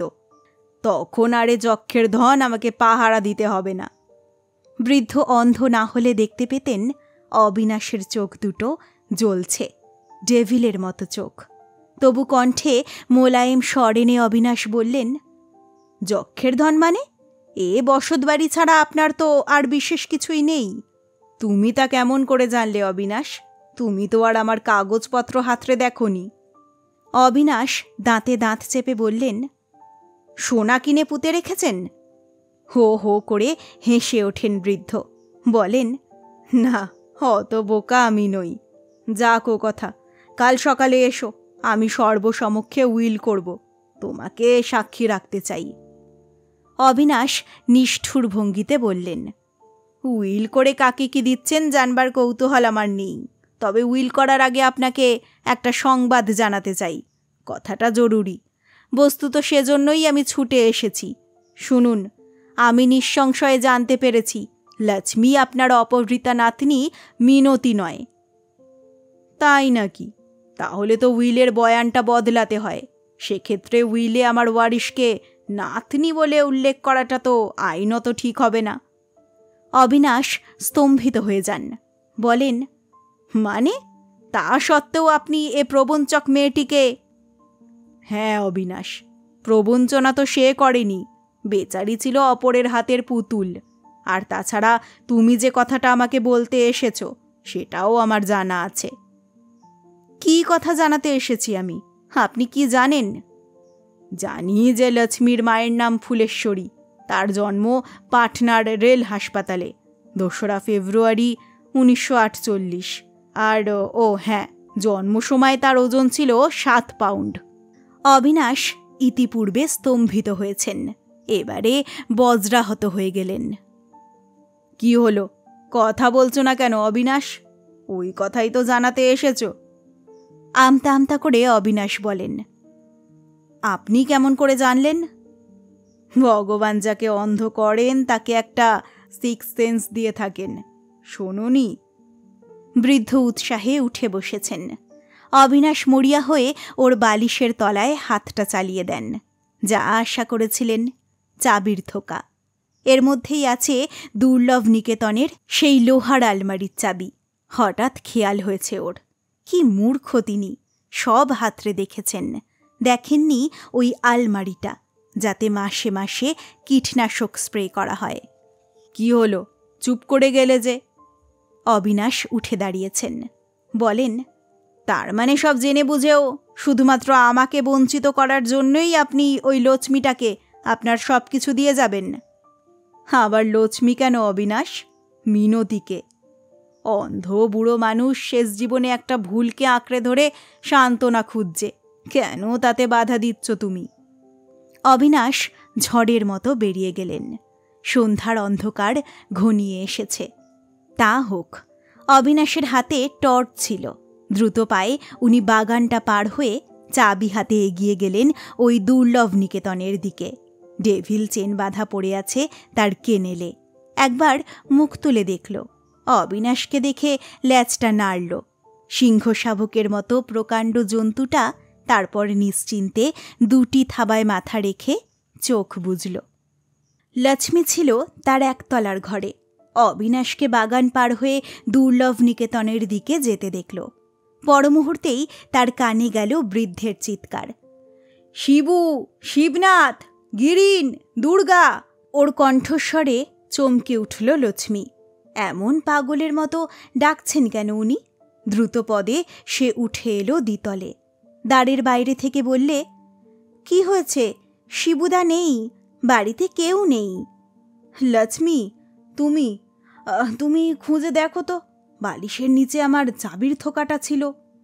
লক্ষ্মী বিছানা হাতড়ে বললে, নেই তো, এখানে ছিল। অবিনাশ কোথায়? চলে গেছে? না, উনি বাগানে নেমে গেলেন, ওই স্মৃতি মন্দিরের দিকে। দাঁতে দাঁত চেপে বৃদ্ধ গর্জন করে ওঠে, শয়তান, এত বড় শয়তান! কেন, কি হয়েছে দাদু? ওইখানেই যে লুকোনো আছে আমার বুকের পাঁজর কখানা। বৃদ্ধ ঘর ছেড়ে হাতড়াতে হাতড়াতে বেরিয়ে আসেন বারান্দায়। বলেন, নেই, কেউ নেই, গিরিন, দুর্গা, শিবু। লক্ষ্মী এতক্ষণে বুঝতে পেরেছে ব্যাপারটা। বৃদ্ধ বারান্দার রেলিং ধরে ধরে এগিয়ে আসেন। চিৎকার করে ডাকলেন, ডেভিল, লিস, লিস। বাঘের মতো লাফিয়ে উঠল ডেভিল। এ ডাক বহুদিন শোনেনি সে। গর্জন করে উঠল প্রভুভক্ত গ্রেট ডন। অবিনাশ একবার চোখ তুলে দেখল, না, ডেভিলের গলায় শক্ত করে চেন বাঁধা। দ্রুত হাতে সে আলমারি খুলে ফেলে, তন্ন তন্ন করে খুঁজতে থাকে কাগজপত্রের ভেতরে। বৃদ্ধ বলেন, লক্ষ্মী, তুই আমাকে হাত ধরে ওই কেনেলটা পর্যন্ত নিয়ে যেতে পারিস না? লক্ষ্মী জবাব দিল না। মাথার মধ্যে ঘুরে উঠল তার। অবিনাশের প্রতি পুঞ্জীভূত ঘৃণায় সে দিক বিদিক জ্ঞান হারালো। কোনো জবাব না দিয়ে সে এক ছুটে নেমে গেল বাগানে। রান্নাঘরের পাশে পড়েছিল একটা কয়লা ভাঙার হাতুড়ি। বজ্র মুষ্টিতে বাগিয়ে ধরল সেটা। তারপর উন্মাদিনীর মতো সে ছুটে চলল দুর্লভ নিকেতনের দিকে। দেখতে পেল অবিনাশ। তৎক্ষণাৎ বার হয়ে এলো সে ঘর থেকে। পৈশাচিক হাসল, বলল, হায়, এইটাই চাইছিলাম, আগে তোকে শেষ না করলে আমার তৃপ্তি হবে না। লক্ষ্মী বাগানের আধা আধি পাড়ি দেবার আগেই অবিনাশ ঢুকে গেল কেনেলে। ডেভিল তখন উন্মাদ হয়ে গেছে। প্রভুর ডাক সে শুনেছে। চেন ছিঁড়বার জন্য সে প্রচণ্ড দাপাদাপি জুড়ে দিয়েছে। অবিনাশ এ সুযোগ ছাড়ল না। ছুটে এসে খুলে দিল চেনটা। লক্ষ্মীর দিকে তর্জনী নির্দেশ করে আদেশ দিল, ডেভিল, লিস, লিস। বাঘের মতো গর্জন করে নক্ষত্র বেগে ছুটে আসছে দানবটা। লক্ষ্মী ভয়ে আর্তনাদ করে উঠল। ছুটে পালানো অসম্ভব। দুহাতে মুখ ঢেকে সে বসে পড়ল মাটিতে। পরক্ষণেই একটা প্রচণ্ড আঘাতে সে লুটিয়ে পড়ল মাটিতে। ডেভিল ওকে পেরে ফেলেছে। পৈশাচিক উল্লাসে অবিনাশ দৃশ্যটা উপভোগ করছে। দ্বিতলের বারান্দা থেকে ভেসে আসছে একটা আর্তনাদ। কি হলো লক্ষ্মী? ডেভিল? অন্ধচক্ষুষ্মান হলে দেখতে পেতেন একটা অদ্ভুত দৃশ্য। ধুলো কাদায় লক্ষ্মী আর ডেভিল লুটোপুটি খাচ্ছে। দুজনে জড়াজড়ি করে পড়ে আছে মাটিতে। ডেভিল তার বাঘের মতো মাথাটা ওর বুকে, তলপেটে, পায়ের উপরে রগড়াচ্ছে। আজ 15 দিনের নিরুদ্ধ বাসনাটা সে চরিতার্থ করছে। ওরা এতদিন চেন বেঁধে তাকে সরিয়ে রেখেছিল। তার তীব্র প্রতিবাদে কেউ কান দেয়নি, না এমনকি মিন্টিও নয়। আজ তাই সে চুটিয়ে শোধ নিচ্ছে। মানুষ ভুলতে পারে, গ্রেট ডেন আর ম্যাস্টিফের রক্ত বইছে যার ধমনীতে, সে কিছুতেই ভুলতে পারে না। আজ থেকে 1 দশক কাল যে এ গন্ধ লেগে আছে ওর নাকে, ও কি ভুলতে পারে ফ্রক পরা সেই ছোট্ট মিনটিকে? 5 মিনিট পরে লক্ষ্মী উঠে দাঁড়ালো। ধুলো কাদা গা থেকে ঝাড়বার চেষ্টা করল না। ডেভিলের মাথায় হাত বুলিয়ে বললে, no devil, no, stay. Lakshmi, আর নয়, হলো তো আদর, আর কত? শান্ত হল সিংহ শাবক। সিংহবাহিনীর মতোই এবার মিনতি ফিরে দাঁড়ালো মহিষাসুরের মুখোমুখি। গেটের দিকে তর্জনীটা নির্দেশ করে বলল, বেরিয়ে যান, না হলে ডেভিলকে লেলিয়ে দেব কিন্তু। দাঁড়ান, ওই চাবির থোকাটা রেখে যান। হ্যাঁ, এতক্ষণে নিশ্চয়ই বুঝেছেন এ বাড়ি থেকে আপনাকে তাড়িয়ে দেবার অধিকার আমার আছে। বিখ্যাত ক্রিমিনাল ব্যারিস্টার পিকে বাসু দুর্লভ নিকেতনের গেটের কাছে গাড়িটা পার্ক করেই লক্ষ্য করেন অদূরে একটা পুলিশের গাড়ি। কি ব্যাপার? ব্যাপারটা বোঝা গেল বাড়িতে প্রবেশ করা মাত্র। পুলিশ ইন্সপেক্টর সতীশ বর্মনের সঙ্গে দেখা হতেই তিনি বললেন, সরি ব্যারিস্টার সাহেব, আপনার কিছুটা দেরি হয়ে গেছে। আপনার ক্লায়েন্ট মারা গেছেন। মারা গেছেন? কে? প্রফেসর রায়চৌধুরী? কেমন করে? আ কেস অফ পয়জনিং, বিষ প্রয়োগে হত্যা। বাসু সাহেব বারান্দায় উঠে আসেন। সেখানে অনেকেই উপস্থিত, মৃত্যু সংবাদ পেয়ে নয়। এদের সকলকেই গোকুলচন্দ্র আজ সকালে আসতে বলেছিলেন। অবিনাশ, আরাধনা, রঞ্জন, গিরিনবাবু, ওপাশে ম্লানমুখী লক্ষ্মী। শিবনাথ উপস্থিত নেই, সে দুর্গামণিকে সামলাচ্ছে। মৃতদেহ এখনো অপসারিত হয়নি। বর্মন বললেন, এবার আমি একে একে সকলের প্রাথমিক জবানবন্দি নেব। আপনারা সকলে এখানেই অপেক্ষা করুন, আমি ওই বৈঠকখানায় গিয়ে বসছি। একজন একজন করে ডেকে পাঠাবো। একজন পুলিশ ব্যবস্থা করে দিল। বৈঠকখানায় কাগজপত্র সাজিয়ে বর্মন বলেন, আপনি এখন কি করবেন ব্যারিস্টার সাহেব?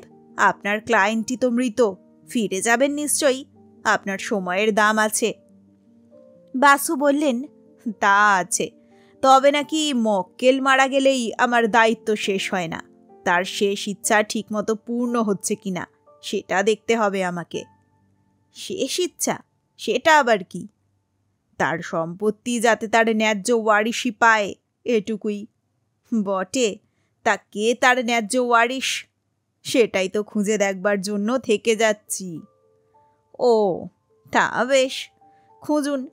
তা আপনি কোথায় থাকবেন? আমি যেখানে এজাহার নেব সেখানে, না বাইরের বারান্দায়? বাসু বলেন, না, এজাহারের ওখানে আমার থাকাটা ঠিক নয়, আমি বাইরেই থাকি। বর্মন একটু ভেবে নিয়ে বলেন, না মশাই, আপনি নিতান্তই যখন চলে যেতে রাজি নন তখন আমার চোখের সামনেই থাকুন। এখানে বসে বসে সাক্ষীদের তালিম দিয়ে ভিতরে পাঠাবেন, সে ব্যবস্থায় আমি নেই। আসুন, আপনি ভিতরেই আসুন। বর্মনের সঙ্গে আদালতে বহুবার বাসু সাহেবকে লড়তে হয়েছে। হেসে বলেন, বেশ, তাই চলুন। সর্বপ্রথম এজাহার দিতে এলো শিবনাথ। মৃতদেহ সেই প্রথম আবিষ্কার করেছে। সে নাকি সকালবেলা বৃদ্ধকে ডাকতে এসে দেখে তিনি শক্ত হয়ে আছেন। ডাক্তার ডাকা হয়। ডাক্তার তাকে মৃত বলে ঘোষণা করেন। অতঃপর আসে পুলিশ। উনি কখন কিভাবে মারা গেছেন তা সে জানে না। রাত্রে তিনি দুধ রুটি খেয়েছিলেন। রোজকার মতো দুর্গামণি তা তৈরি করেছিল, শিবনাথই এনে দিয়েছিল, আর কিছু সে জানে না। এরপর এজাহার দিতে এলেন অবিনাশ। প্রথম থেকে তিনি লক্ষ্মীর বিরুদ্ধে বিষোদ্গার করে গেলেন। রাজগিরে মেয়েটিকে দেখেই নাকি তার ভুল হয়েছিল। ভুলই।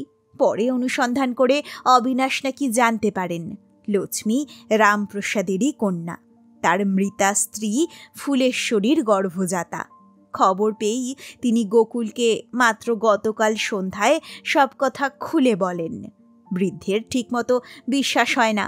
তখন অবিনাশ নাকি বলেছিল, আমি কাল সকালে অকাট্য প্রমাণ এনে দাখিল করব। লক্ষ্মী নিশ্চয়ই আড়ি পেতে সব কথা শুনেছিল। অবিনাশের ধারণা আজ সকালে সর্বসমক্ষে অপমানিত হবার আশঙ্কায় লক্ষ্মী গোকুলের খাদ্যে অথবা পানীয়ে বিষ মিশিয়ে দিয়েছিল। বর্মন প্রশ্ন করেন, আপনি কি সেই অকাট্য প্রমাণটি সঙ্গে করে নিয়ে এসেছেন? এনেছি স্যার, কিন্তু সেটা আপনাকে জনান্তিকে দেখাতে চাই, ওর সামনে নয়। বর্মন বলেন, ঠিক আছে, আপনার বাকি এজাহার আমি পরে নেব। অবিনাশের পর এজাহার দিতে এলো লক্ষ্মী। আপনার নাম? মিনতি রায়চৌধুরী। লক্ষ্মী শর্মা কার নাম? আমারই নাম। আমার পালক পিতা আমাকে ওই নামে ডাকতেন। আপনি কি বিবাহিত? না। কাল সন্ধেবেলা যখন অবিনাশবাবু আর গোকুলচন্দ্র গোপনে আলাপ করছিলেন, তখন কি আপনি তা আড়ি পেতে শুনছিলেন? লক্ষ্মী জবাব দেবার আগেই বাসু সাহেব বলে ওঠেন, লক্ষ্মী, তুমি ইচ্ছে করলে এ প্রশ্নের উত্তর নাও দিতে পারো, বলতে পারো আমার উকিলের সঙ্গে পরামর্শ না করে। বাধা দিয়ে ওঠেন বর্মন, জাস্ট আ মিনিট, আপনি মোড়লি করছেন কেন? লক্ষ্মী কি আপনার মক্কেল? এখনো নয়, পরে হতে পারে। তাহলে আপনি ফোড়ন কাটছেন কোন অধিকারে? ভারতীয় নাগরিক এই অধিকারে। সংবিধানে লক্ষ্মীকে যে অধিকার দিয়েছে সেটাই তাকে জানিয়ে দিচ্ছি। শুধু আমি লক্ষ্মীকে জানিয়ে রাখতে চাই আপনি তার সরলতার সুযোগ নিয়ে তাকে ফাঁদে ফেলতে চাইছেন। আমি? What do you mean? নয়, আপনি কি লক্ষ্মীকে জানিয়েছেন সে যা এজাহার দিচ্ছে তা প্রয়োজন বোধে তার বিরুদ্ধেই প্রয়োগ হতে পারে? এই কথা তাকে জানিয়েছেন যে এই মুহূর্তে তার একজন সলিসিটার দরকার এবং উকিলের সঙ্গে পরামর্শ না করে কোনো এজাহার না দেবার সাংবিধানিক অধিকার তার আছে। বর্মন বলেন, আপনি মশাই এবার বরং বাইরে গিয়ে বসুন। ধন্যবাদ। বাসু স্থান ত্যাগ করেন। বাইরের ইজি চেয়ারে এসে বসেছেন কি বসেননি, লক্ষ্মীও বেরিয়ে এলো ঘর থেকে। বাসু বলেন, কি হলো আবার? লক্ষ্মী বললে, এক কথায় শেষ হয়ে গেল। আমি ওকে বলেছি উকিলের সঙ্গে কথা না বলে আমি কোনো জবাব দেব না। রঞ্জন এগিয়ে এসে বলে, কি হলো? বাসু লক্ষ্মীকে বলেন, তোমার কাছে একটা টাকা আছে লক্ষ্মী? একটা টাকা? না তো, কেন? রঞ্জন 1 টাকার একখানা নোট বাড়িয়ে ধরে বলে, আমার কাছে আছে স্যার। বাসু বলেন, আমাকে নয়, লক্ষ্মীকে দাও। তাকে 1 টাকা ধার দিচ্ছ তুমি, দ্যাটস ইট। লক্ষ্মী, এবার আমাকে ওই টাকাটা দাও। লক্ষ্মীর হাত থেকে টাকাটা নিয়ে বাসু পকেটজাত করলেন। বললেন, এসো লক্ষ্মী, এখন তুমি আমার মক্কেল। বর্মনের কাছে গিয়ে বাকি জবানবন্দিটা দেবে চলো। যে প্রশ্নের জবাব দিতে বারণ করব তার জবাব দেবে না। লক্ষ্মীকে নিয়ে বাসু সাহেব আবার ঢুকলেন বৈঠকখানায়। বললেন, আমার মক্কেল তার বাকি জবানবন্দি দিতে এসেছে। বর্মন খাতাপত্র গুছিয়ে উঠছিল। বললে, বুঝেছি, ধন্যবাদ। এজাহার সে থানায় গিয়ে দেবে। বডি ওয়ারেন্ট আগে করিয়ে আনি। মৃতদেহ অপসারিত করে বর্মন বৃদ্ধের শয়নকক্ষ এবং দুর্লভ স্মৃতি মন্দিরে তালা লাগালো। লক্ষ্মীকে বললে, আপাতত আপনাকে গ্রেফতার করছি না, কিন্তু এ বাড়ি ছেড়ে অন্যত্র যেতে হলে আপনাকে থানা থেকে অনুমতি নিতে হবে। অবিনাশ বলেন, কিন্তু এ বাড়িতে তাকে থাকতে দিচ্ছে কে? গোকুলচন্দ্রের মৃত্যুতে আমি ওর নিকটতম আত্মীয়। তাকে এ বাড়িতে থাকতে দেব কেন? বর্মন বললে, দেবেন, যেহেতু খাল কেটে এ কুমিরটিকে আপনি এখানে এনেছিলেন। শুনুন মশাই, বাড়ির মালিককে তার ফয়সলা হবে দেওয়ানি মামলায়। ফৌজদারি কেসে গৃহকর্তার মৃত্যুর পূর্ব মুহূর্তে যে ব্যবস্থা ছিল তাই বহাল থাকবে। শুধু ওই 2টি ঘর আমি আপাতত তালাবন্ধ করে গেলাম। আদালতের ডিক্রি নিয়ে যখন বাড়ি দখল নিতে আসবেন তখনই কুমিরটিকে উচ্ছেদ করতে পারবেন, তার আগে নয়। আপাতত আপনার সখাত সলিল, উনি বর্তমান থাকবেন, বুঝেছেন? বর্মন জিপ নিয়ে চলে গেল। অবিনাশও লক্ষ্মীকে শাসিয়ে বিদায় হলেন। বাসু বললেন, এবার চলো নির্জনে কোথাও গিয়ে বসি, ব্যাপারটা শুনি। লক্ষ্মী বললে, আমি একটু একা থাকতে চাই, ব্যাপারটা পরে আলোচনা করা যায় না? যায়, ঠিক আছে, আমি পরেই আসব।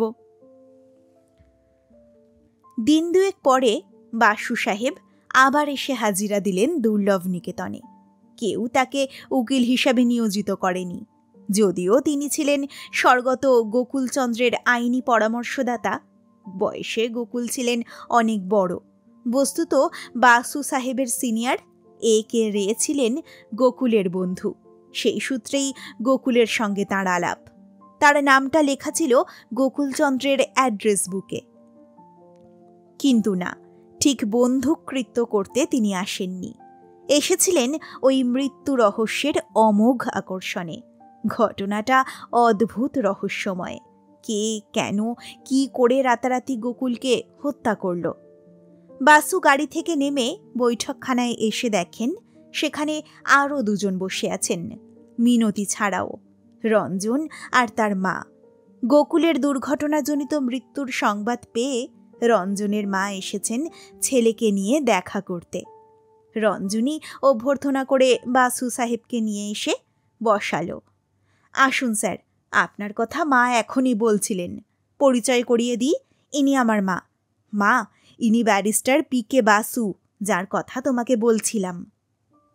রঞ্জনের মা যুক্ত করে নমস্কার করে বললেন, ভাববেন না রঞ্জুর কাছ থেকেই আপনার কথা প্রথম শুনলাম। আপনার অনেক কীর্তি কাহিনীর কথা পড়েছি আমি। এখনই রঞ্জুকে বলছিলাম আপনাকে খবর দেওয়ার কথা। আমাকে? কেন, কি ব্যাপারে? এই কেসটা আপনাকে নিতে হবে, প্রফেসর রায়চৌধুরীর কেসটা। বাসু সাহেব পকেট থেকে পাইপ আর পাউচ বের করে বললেন, কিন্তু কার তরফে? কি আমার মক্কেল? আমার পুত্রবধূ। শুধু বাসু নন, রঞ্জনও চমকে তাকায় বক্তার দিকে।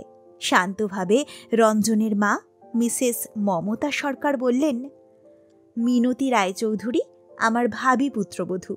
এ হাঙ্গামা মিটে গেলেই। রঞ্জন আর মিনতি বিউহল হয়ে পরস্পরের দিকে তাকায়। বাসু বলেন, কিন্তু এ মেয়েটি মিনতি রায়চৌধুরী না লক্ষ্মী শর্মা, তা তো এখনো স্থির সিদ্ধান্ত হয়নি। সেজন্যই তো আপনাকে প্রয়োজন, সেটা আপনার কাজ।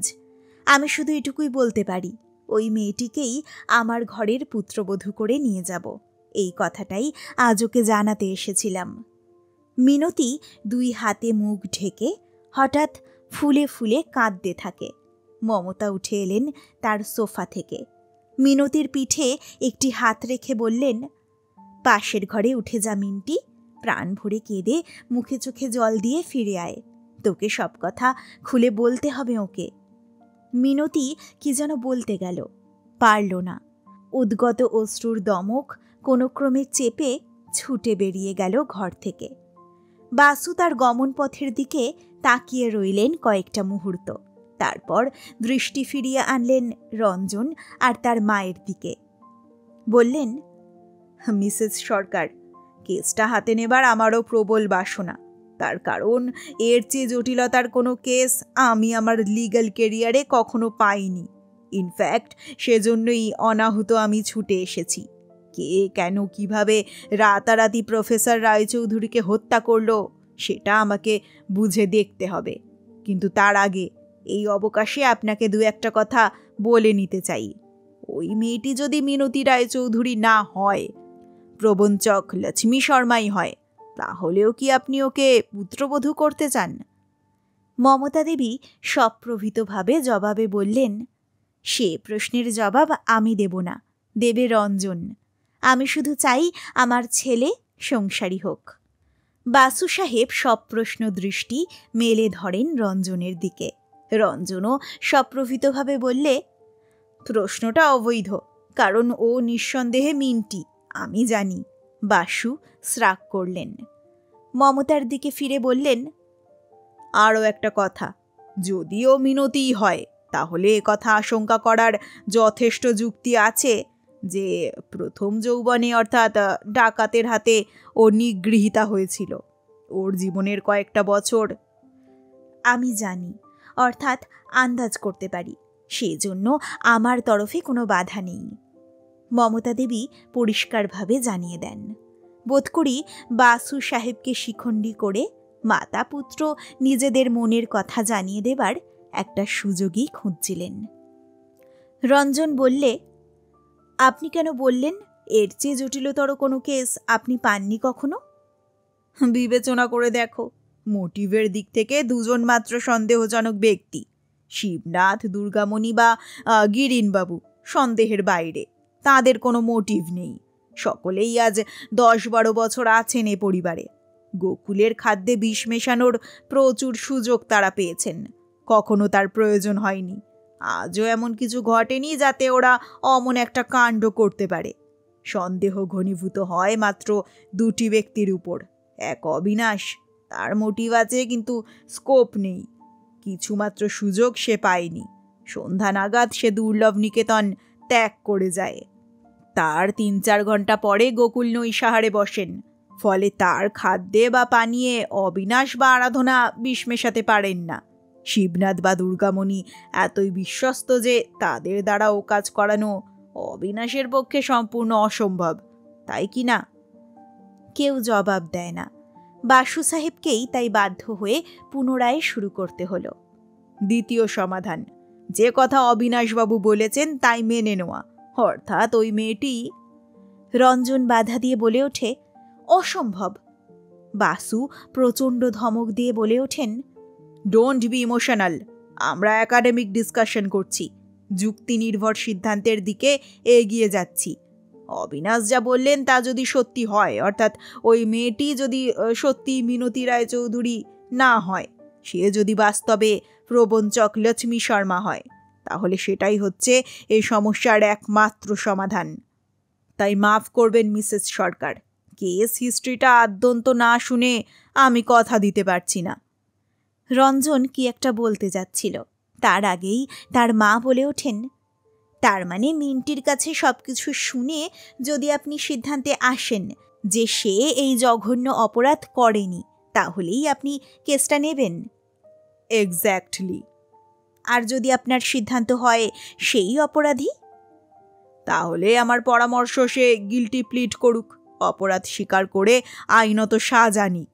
অবশ্যই ইচ্ছা করলে সে অন্য কোনো আইনজ্ঞ ব্যক্তির দ্বারস্থ হতে পারে। রঞ্জন উঠে দাঁড়ায়, বলে, ওকে ডাকবো? ডাকো।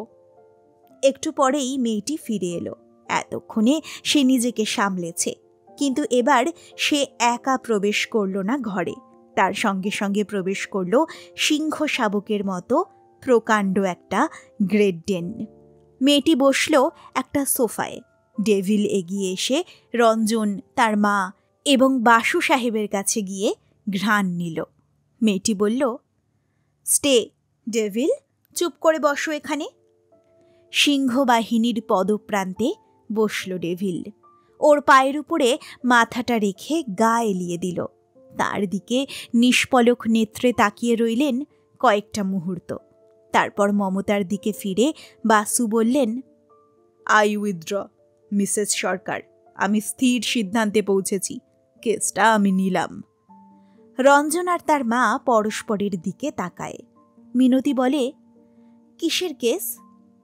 বাসু বলেন, কিছু নয়, এবার তুমি সব কথা খুলে বলো দিকি। সেদিন যেটুকু শুনেছি ঠিক তারপর থেকে ডেভিলের ভয়ে অবিনাশ বিদায় হলেন, এটুকুই সেদিন বলেছিলে। তারপর তারপর যা যা ঘটল আনুপূর্বিক বলে যাও। মেয়েটি পরবর্তী ঘটনার বর্ণনা দেয়।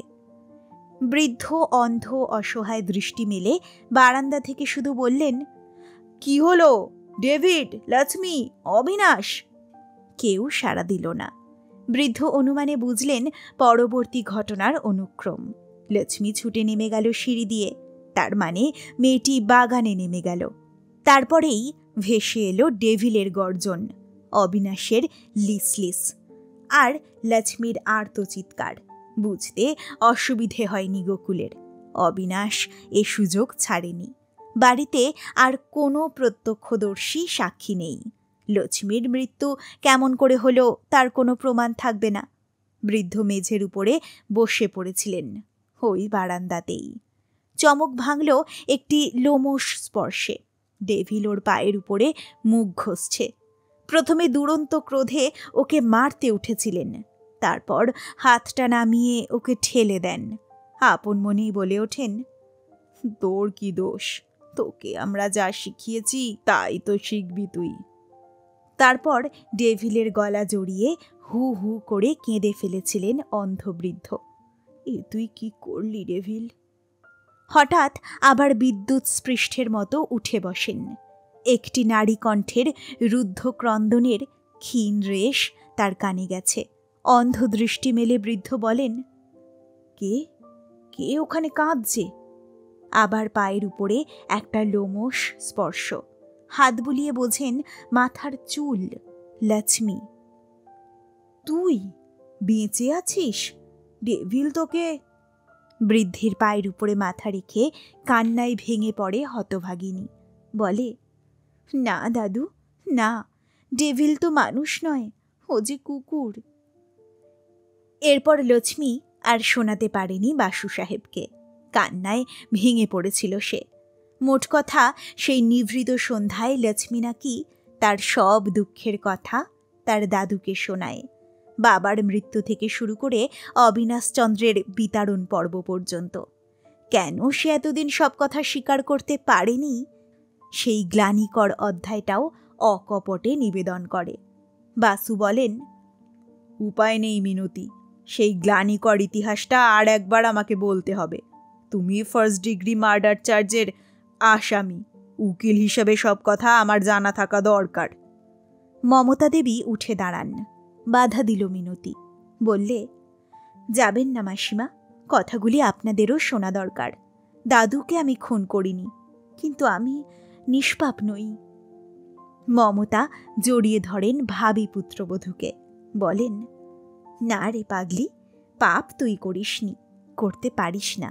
তবে তুই কি বলতে চাস আমি তা বুঝেছি। আমার সিদ্ধান্ত তাতে এক চুল বদলাবে না। তবে আমি তো মা, বসে বসে ও কথা আমি শুনতে পারবো না। রঞ্জু থাক, তার সব কথা জানা দরকার। সে পুরুষ মানুষ, তাকে সহ্য করতে হবে। ঝড়ের বেগে ঘর থেকে চলে গেলেন মমতা দেবী। রঞ্জনও উঠে দাঁড়িয়েছিল। মিনতি যেন ধমক দিল তাকে। তুমি বসো রঞ্জুদা, শুনলে না মা কি বলে গেছেন? রঞ্জন আবার বসে পড়ে তার সামনে। লক্ষ্মীকে গ্রেপ্তার করা হলো না আদেও। বস্তুত পুলিশ মামলা সাজালই না, কারণ অটোপসি সার্জন স্থির সিদ্ধান্তে এসেছেন গোকুলচন্দ্রের মৃত্যু সম্পূর্ণ স্বাভাবিক। অত্যন্ত মানসিক উত্তেজনায় মধ্যরাত্রে হৃদযন্ত্রের ক্রিয়া বার্ধক্যজনিত কারণে বন্ধ হয়েছিল তার।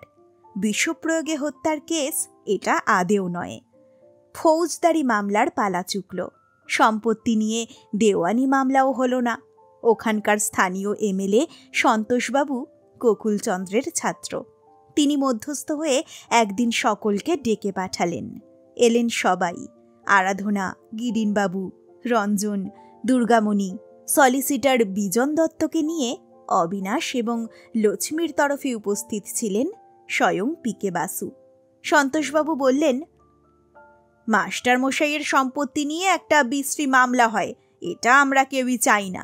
মাস্টার মশাই কোনো উইল করে যাননি, ফলে ইনহেরিটেন্স অ্যাক্ট অনুযায়ী সে সম্পত্তি কে পাবে তা নির্ধারণ করতে মামলা মোকদ্দমা নিষ্প্রয়োজন।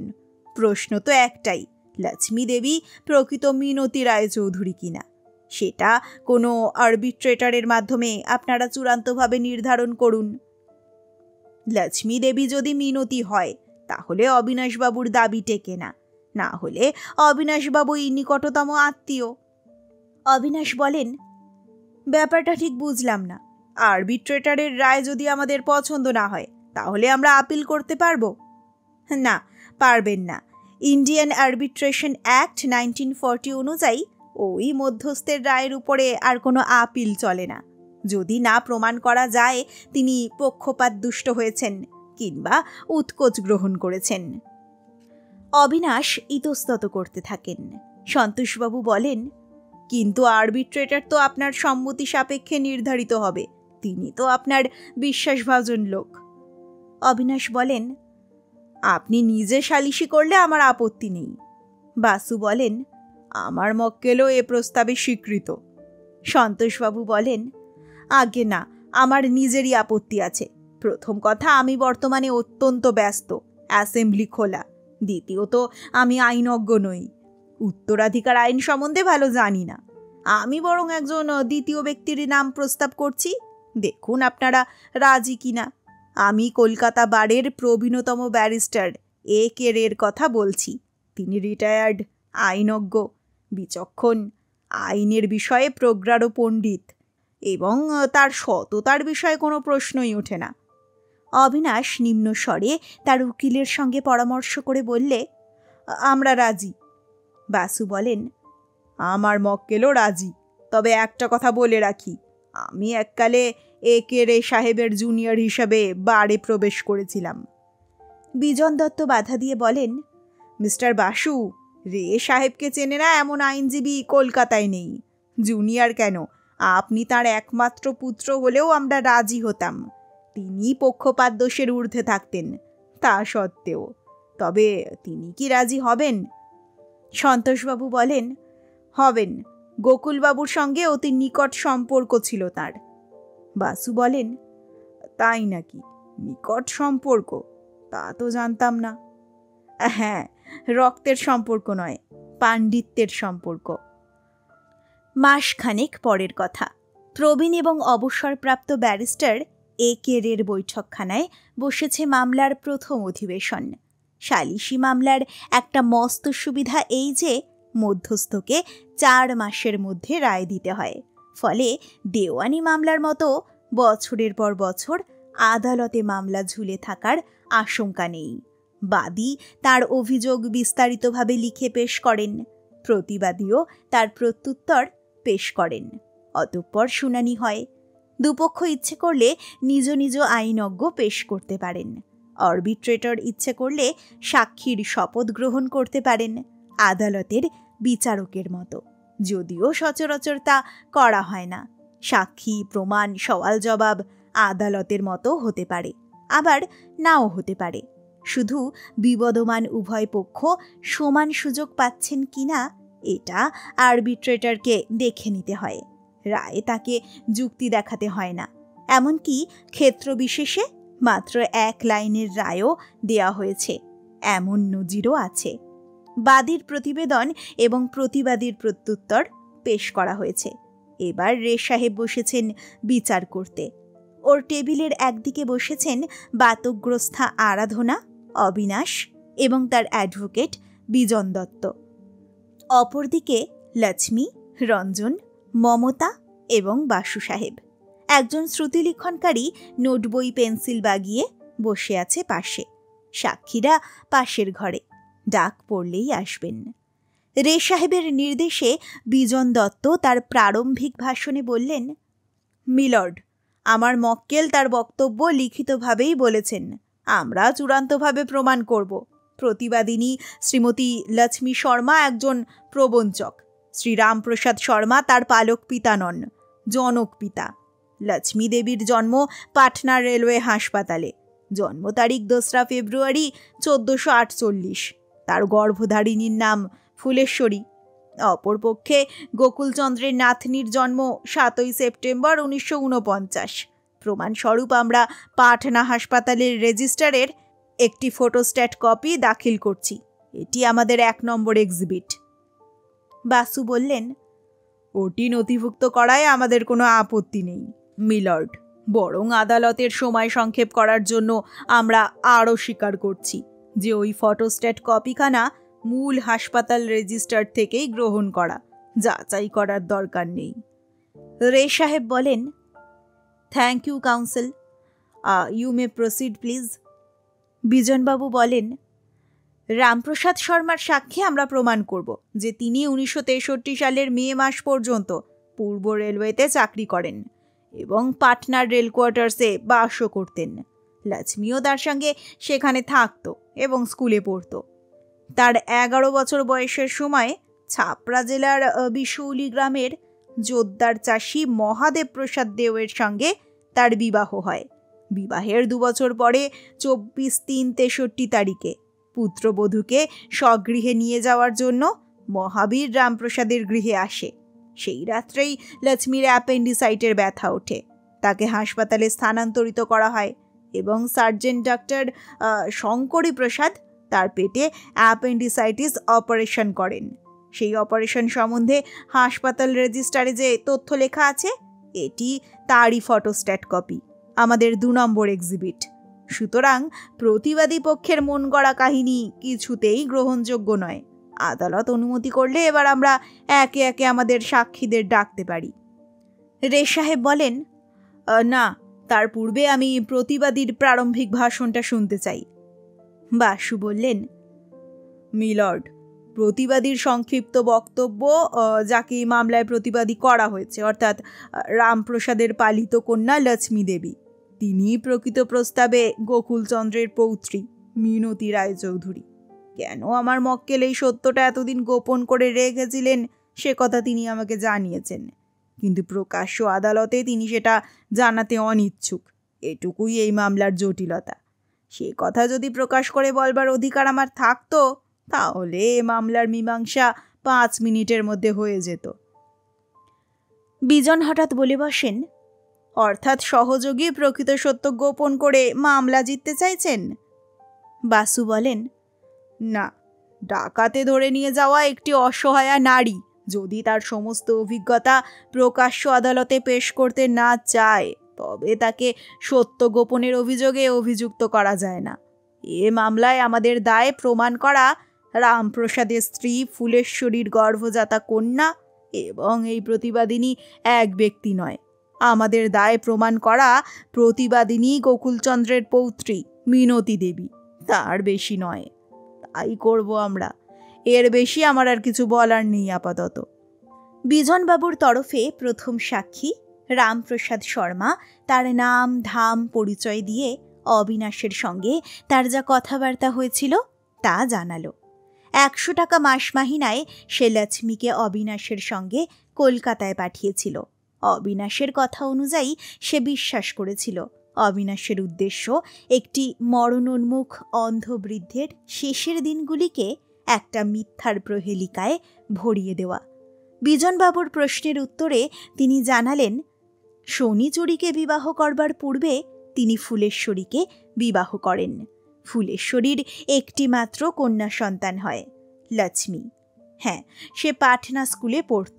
11 বছর বয়সে তার বিবাহ হয়, ইত্যাদি ইত্যাদি। দীর্ঘ সওয়াল অন্তে বিজনবাবু বাসু সাহেবের দিকে ফিরে বললেন, ইউ মে ক্রস হিম নাও।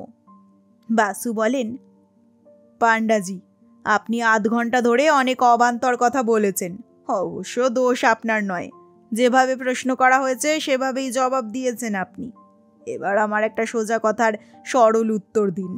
ওই মেয়েটি, অর্থাৎ এই মামলার প্রতিবাদিনী, সে কি আপনার স্বর্গগতা স্ত্রী ফুলেশ্বরীর গর্ভজাত কন্যা? না। ওই মেয়েটির সঙ্গে ছাপড়া জেলার মহাদেব প্রসাদ দেওয়ের পুত্রের বিবাহ হয়েছিল? না। অবিনাশচন্দ্র যখন ওই মেয়েটিকে গোকুলচন্দ্রের নাতনি হিসাবে কলকাতায় নিয়ে আসতে চাইলেন, তখন কি আপনি অনুমান করেছিলেন যে হয়তো আপনার পালিতা কন্যা তার পিতামহের কাছেই যাচ্ছে? বিজনবাবু আপত্তি করেন, মিলর্ড, সাক্ষীর অনুমান কোনো এভিডেন্স নয়। একে রে বলেন, অবজেকশন ওভাররুলড, এটা আদালত নয়। সাক্ষী কেন তার কন্যাকে অবিনাশবাবুর সঙ্গে পাঠান তা আমি জানতে চাই, বলুন। না, সেটা আমি নিশ্চিতভাবে জানতাম না। বেটি কোনোদিনই তার প্রকৃত পিতৃপরিচয় আমাকে জানায়নি। আমি জানতাম সেটাও দুঃখের ইতিহাস, তাই জানতে চাইনি। তবে আমি অনুমান করেছিলাম হয়তো আমার পালিতা কন্যা তার পিতৃগৃহেই যাচ্ছে। বিদায় দেওয়ার সময় সে কথা কি আপনার পালিতা কন্যাকে বলেছিলেন? বলেছিলাম। আমি বেটিকে বলেছিলাম, দেখ তোর ভাগ্য তোকে কোথায় নিয়ে যায়। যদি দেখিস ঠিক বন্দরে পৌঁছতে পারিসনি, তাহলে ফিরে আসিস। আমার বাড়ির দরজা চিরকাল তোর জন্য খোলা থাকবে। আর একটা কথা পাণ্ডাজি, এই মেয়েটি মানে কবে আপনার পালিতা কন্যা আপনার সংসারে আসে, কিভাবে আসে, তা আপনি জজ সাহেবকে জানাবেন কি? জানাবো হুজুর। আমার কন্যা লক্ষ্মী আত্মহত্যা করেছিল ওই পাটনা শহরেই। ওর নামে যে মিথ্যে কলঙ্ক রটেছিল তা ও সহ্য করতে পারেনি। ফুলেশ্বরী একেবারে পাগলের মতো হয়ে যায়। ওই সময় ঘটনাচক্রে আমি এই মেয়েটিকে উদ্ধার করি পাটনায়, গঙ্গার ঘাটে। এও আত্মহত্যা করতে যাচ্ছিল। আমি তাকে উদ্ধার করে বাড়িতে নিয়ে আসি। কেন ও আত্মহত্যা করতে যাচ্ছিল ও তা আমাকে জানায়। আমি তাকে আমার কন্যা লক্ষ্মীর কথা বলি, তাকে বোঝাই এটাই মেয়েদের নিয়তি, লাঞ্ছনা সইতেই মেয়েরা দুনিয়ায় পয়দা হয়। তবু আত্মহত্যা মহাপাপ। ওকে আমার সংসারে আশ্রয় দিই। ওই সময় আমি রিটায়ার করে রাজগিরে চলে আসি। মেয়েটিকে আমি আমার মৃত কন্যার স্থলভুক্ত করে দিই। নিজের সংসারে হতভাগী কেন ফিরে যেতে পারেনি সে কথা আমি বলবো না বাবুজি। বেটি যদি নিজে সে কথা বলে তো স্বতন্ত্র কথা। আমি তাকে জবান দিয়েছিলাম তার দুঃখের কথা দুনিয়াকে জানাবো না। আমি আমার সত্য রক্ষা করেছি, ফুলেশ্বরীও করেছিল। আমার বর্তমান স্ত্রী শনিচরী পর্যন্ত জানে না যে ও তার সতীনের গর্ভজাত নয়। এর বেশি আমি কিছু বলবো না বাবুজি। That's all milord.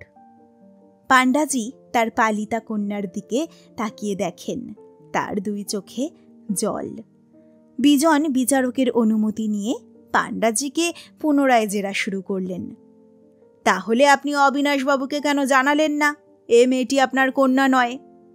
এ প্রশ্নের জবাব আমি দেব না বাবুজি। বিজন উত্তেজিত হয়ে বলেন, মিলর্ড, সাক্ষী হোস্টাইল, আপনি তাকে বাধ্য করুন। একেরে বলেন, সাক্ষী প্রতিবাদী পক্ষের নয়, আপনার। উনি যদি আপনার সাথে সহযোগিতা না করেন আমি নাচার। কিন্তু উনি যে ইতিমধ্যে ও পক্ষের কাছে ঘুষ খেয়ে মিথ্যা সাক্ষ্য দিচ্ছেন না, তার প্রমাণ কি? দিচ্ছেন সেটা আপনি প্রমাণ করুন। আপনার প্রশ্নের জবাবে ওকে এমন কোনো কথা বলতে হবে যা গোপন রাখার জন্য তিনি তার অ্যালেজড পালিতা কন্যার কাছে প্রতিশ্রুত। আমি তাকে বাধ্য করতে পারি না। আই রিপিট, সাক্ষী বাদী পক্ষের। বিজন হতাশ হয়ে বলেন, দ্যাটস অল মিলর্ড।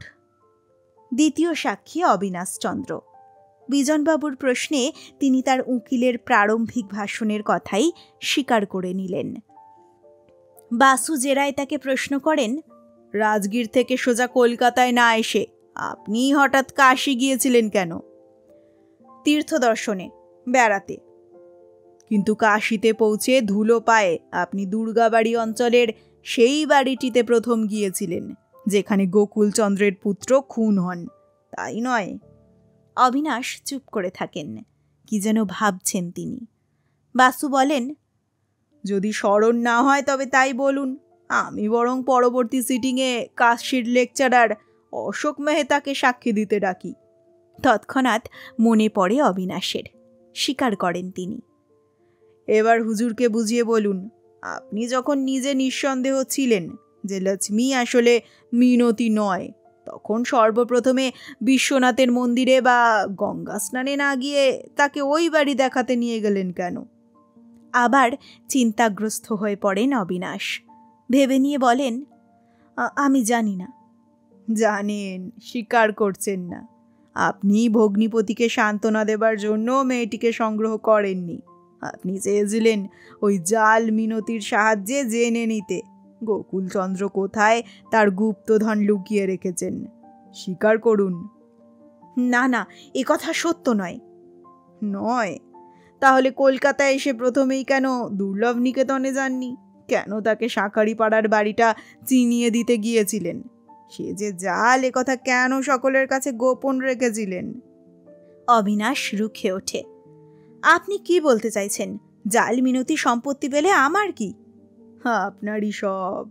কারণ আপনি একা জানতেন সে জাল। তার মৃত্যুবান পকেটে নিয়ে আপনি তাকে খেলাচ্ছিলেন। জাল মিনতি যদি গুপ্তধনের সন্ধান পায়, সম্পত্তি পায়, তখনই আপনি দুনিয়াকে জানাতেন যে সে জাল। সবকিছু আপনাতে বর্তাতো। আপনার এই অভিযোগ মিথ্যা। এবার বলুন, গোকুলবাবুর মৃত্যুর পূর্বদিন সন্ধ্যায় কি আপনি তার পোষা কুকুর ডেভিলকে ওই মেয়েটির দিকে লেলিয়ে দেননি? না, এ অভিযোগও সর্বৈব মিথ্যা। একেরে বলেন, কুকুরটার ব্যাপারে আমরা এখনো জানি না। কাউন্সিল যদি তার ব্যাকগ্রাউন্ডটা একটু বুঝিয়ে বলেন সুবিধা হয়। বাসু বলেন, মিলর্ড, গোকুলচন্দ্রের একটি কুকুর আছে, নাম ডেভিল। গ্রেট ডেন আর জার্মান ম্যাস্টিভের ক্রসব্রিড। প্রকাণ্ড বাঘের মতো খানদানি কুকুর। লক্ষ্মী এ বাড়িতে আসার পর থেকে সে প্রচণ্ডভাবে ডাকতে থাকে। লক্ষ্মীকে বলা হয় সে যেন ওই কুকুরটার ধারে কাছে না যায়, তাহলে ডেভিল তাকে ছিঁড়ে ফেলবে। বাসু অতঃপর বিস্তারিতভাবে বর্ণনা করেন কিভাবে অবিনাশ ওই কুকুরটাকে লক্ষ্মীর দিকে লেলিয়ে দেন এবং কিভাবে বোকা হন। একেরে বলেন, স্ট্রেঞ্জ স্টোরি। বিজন দত্ত ফোড়ন কাটেন। Stories are usually strange milord. আষাঢ়ে গল্পটা শুনতে আমাদেরও বেশ ভালো লাগছিল, তবে গল্পই, তার কোনো বাস্তব ভিত্তি নেই। বাসু অবিনাশের দিকে ফিরে বলেন, আপনি এ ঘটনা সম্পূর্ণ অস্বীকার করছেন? আদ্যন্ত। বাসু বলেন, দ্যাটস অল মিলর্ড। বাদীপক্ষের আর কোনো সাক্ষী না থাকায় এবারে প্রতিবাদী তরফের প্রথম সাক্ষী তার সাক্ষ্য দিতে এলেন ডক্টর পিও উপাধ্যায়, এমডি, FRCS। বাসু সাহেব তাকে প্রশ্ন করেন, গত পরশুদিন প্রতিবাদিনী ওই মেয়েটিকে আমি আপনার চেম্বারে নিয়ে গিয়েছিলাম এবং আপনি তাকে পরীক্ষা করেছিলেন, এ কথা সত্য? আপনার উভয় প্রশ্নের উত্তরই হ্যাঁ, সত্য। ডাক্তারি পরীক্ষায় আপনি কি দেখেছেন? আপনার অনুরোধ মতো আমি পরীক্ষা করে দেখেছিলাম ওই মেয়েটির অ্যাপেন্ডিক্স যথাস্থানে রয়েছে, অর্থাৎ অ্যাপেন্ডিসাইটিস রোগে ওর কোনো দিন অপারেশন হয়নি। ডক্টর উপাধ্যায়, এবার আপনি বলুন, অ্যাপেন্ডিক্স কি মানবদেহের এমন একটি প্রত্যঙ্গ যা কেটে বাদ দিলে আবার গজাতে পারে? দাড়ি গোঁফ, মাথার চুল, হাত পায়ের নখ যেভাবে গজায়? না, অ্যাপেন্ডিক্স কেটে বাদ দিলে তা পুনরায় গজাতে পারে না। এবার আপনি এ মামলার এক্সিবিট নাম্বার 2 পরীক্ষা করে দেখুন। ও থেকে জানা যাচ্ছে পাটনা হাসপাতালের ডাক্তার শঙ্করী প্রসাদজি রামপ্রসাদ পান্ডার কন্যা লক্ষ্মীর অ্যাপেন্ডিসাইটিস অপারেশন করেছিলেন। এখন আপনার বৈজ্ঞানিক পরীক্ষা নির্ভর সিদ্ধান্ত কি সন্দেহাতীত রূপে বলতে পারে যে গত পরশু যে পেশেন্টটিকে আপনি পরীক্ষা করেছিলেন, অর্থাৎ প্রতিবাদিনী ওই মেয়েটি এক্সিবিট 2 বর্ণিত পেশেন্ট নয়? হ্যাঁ, পারি। এই ভদ্রমহিলাকে ডক্টর শঙ্করী প্রসাদ অপারেশন করেননি। যার অর্থ রামপ্রসাদ শর্মার কন্যা লক্ষ্মী, যাকে অপারেশন করা হয়েছিল, সেই মেয়েটি এবং প্রতিবাদিনী পৃথক ব্যক্তি। নিঃসন্দেহে। That's all milord. বাসু বলেন, মিলর্ড, আমার আর কোনো সাক্ষী নেই। রঞ্জন সরকারকে আমি সাক্ষী হিসাবে ডাকতে পারতাম, যেহেতু সে কিশোর বয়সে মিনতি রায়চৌধুরীকে ঘনিষ্ঠভাবে জানত। তাদের সেই কিশোর বয়সের রোম্যান্স এ মামলায় নথিভুক্ত হোক, সেটা আমি চাই না 3টি কারণে। প্রথমত, সে গোপন জীবনের আর কোনো তৃতীয় সাক্ষী নেই। দ্বিতীয়ত, রঞ্জনবাবু মিনতিকে বিবাহ করতে ইচ্ছুক, ফলে তার সাক্ষ্যের ততটা মূল্য হবে না। তৃতীয়ত, ইতিপূর্বেই সহযোগী এমন ইঙ্গিত করেছেন যে রামপ্রসাদ শর্মা স্বার্থ প্রণোদিত হয়ে মিথ্যা সাক্ষী দিয়েছেন। তাই আমি এমন একটি সাক্ষীকে অতঃপর হাজির করতে চাই, যার বিরুদ্ধে আমার সহযোগী অন্তত উৎকোচ গ্রহণের অভিযোগ জানাতে পারবেন না। একেরে বলেন, আপনি এই যে বললেন আপনার আর কোনো সাক্ষী নেই। আজ এখানে নেই মিলর্ড, আগামী অধিবেশনে তাকে পাবেন। আমার প্রস্তাব আপনি এ মামলার পরবর্তী অধিবেশন ওকুস্থলে করুন, অর্থাৎ ওই দুর্লভ নিকেতনের দ্বিতল বারান্দায়। ডেভিল অবিনাশবাবুকে দীর্ঘদিন ধরে চেনে, তার এভিডেন্স মোতাবেক সে লক্ষ্মীকে চেনে না। আমরা ওদের দুজনকে বাগানে পাঠিয়ে দিয়ে দেখতে পারি ডেভিল কি সাক্ষ্য দেয়। একেরে বলেন, পরিকল্পনাটা অদ্ভুত, কিন্তু আপনি কি প্রমাণ করতে চাইছেন বলুন তো? আমি আশা রাখি ওই তথাকথিত প্রবঞ্চক মেয়েটির অঙ্গুলি নির্দেশে ডেভিল তার অতি পরিচিত অবিনাশ চন্দ্রকে ছিঁড়ে ফেলবে। And I throw this proposal as a challenge. Abinash মুখ কালো করে বসে থাকেন। তড়াক করে উঠে দাঁড়ান বিজন দত্ত। মি লর্ড, কি বলবো, সহযোগীর প্রস্তাব সিম্পলি হরিবল। আমার মক্কেল একজন গ্ল্যাডিয়েটর নন। আর মানে উনি কি করে আশা করছেন মাননীয় বিচারক একটা কুকুরের সাক্ষ্য গ্রহণ করবেন? একেরে হেসে বলেন, বেগ two differ with the council. আমার নিজের একটি অ্যালসেশিয়ান আছে, কুকুর চরিত্র আমার ভালো মতো জানা। আমি ওই ডেভিলের সাক্ষ্যকে রীতিমতো গুরুত্ব দিতে চাই, যদি অবশ্য মিস্টার বাসু আমাকে নিশ্চিত করেন যে ডেভিল ওদের কাউকে কামড়ে দেবে না।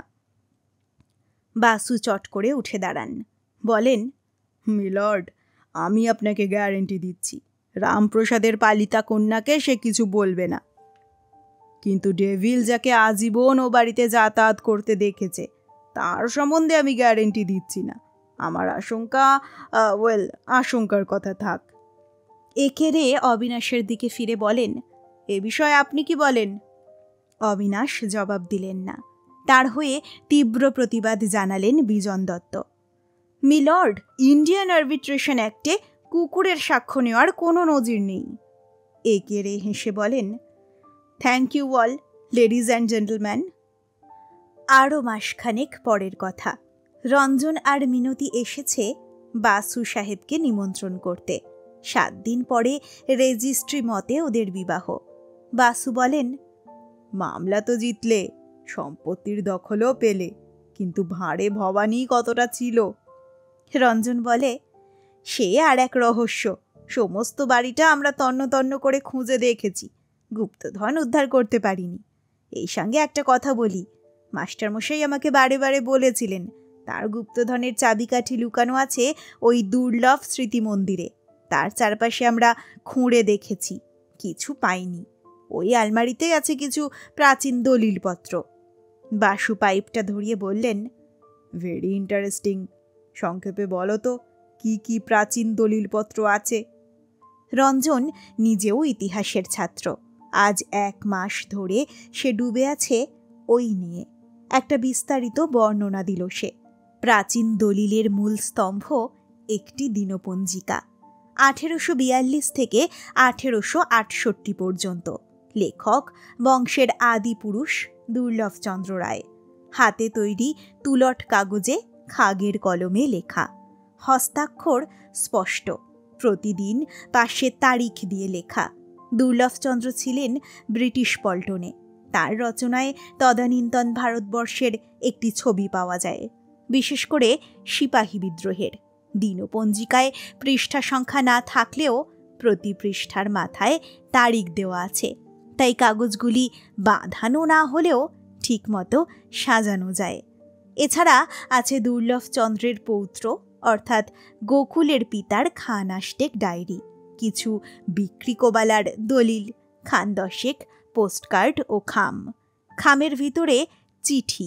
সেগুলিতে পোস্ট অফিসের ছাপ 1868 থেকে 1894 পর্যন্ত। অধিকাংশের প্রাপক দুর্লভচন্দ্রের পুত্র বৃন্দাবনচন্দ্র রায়চৌধুরী।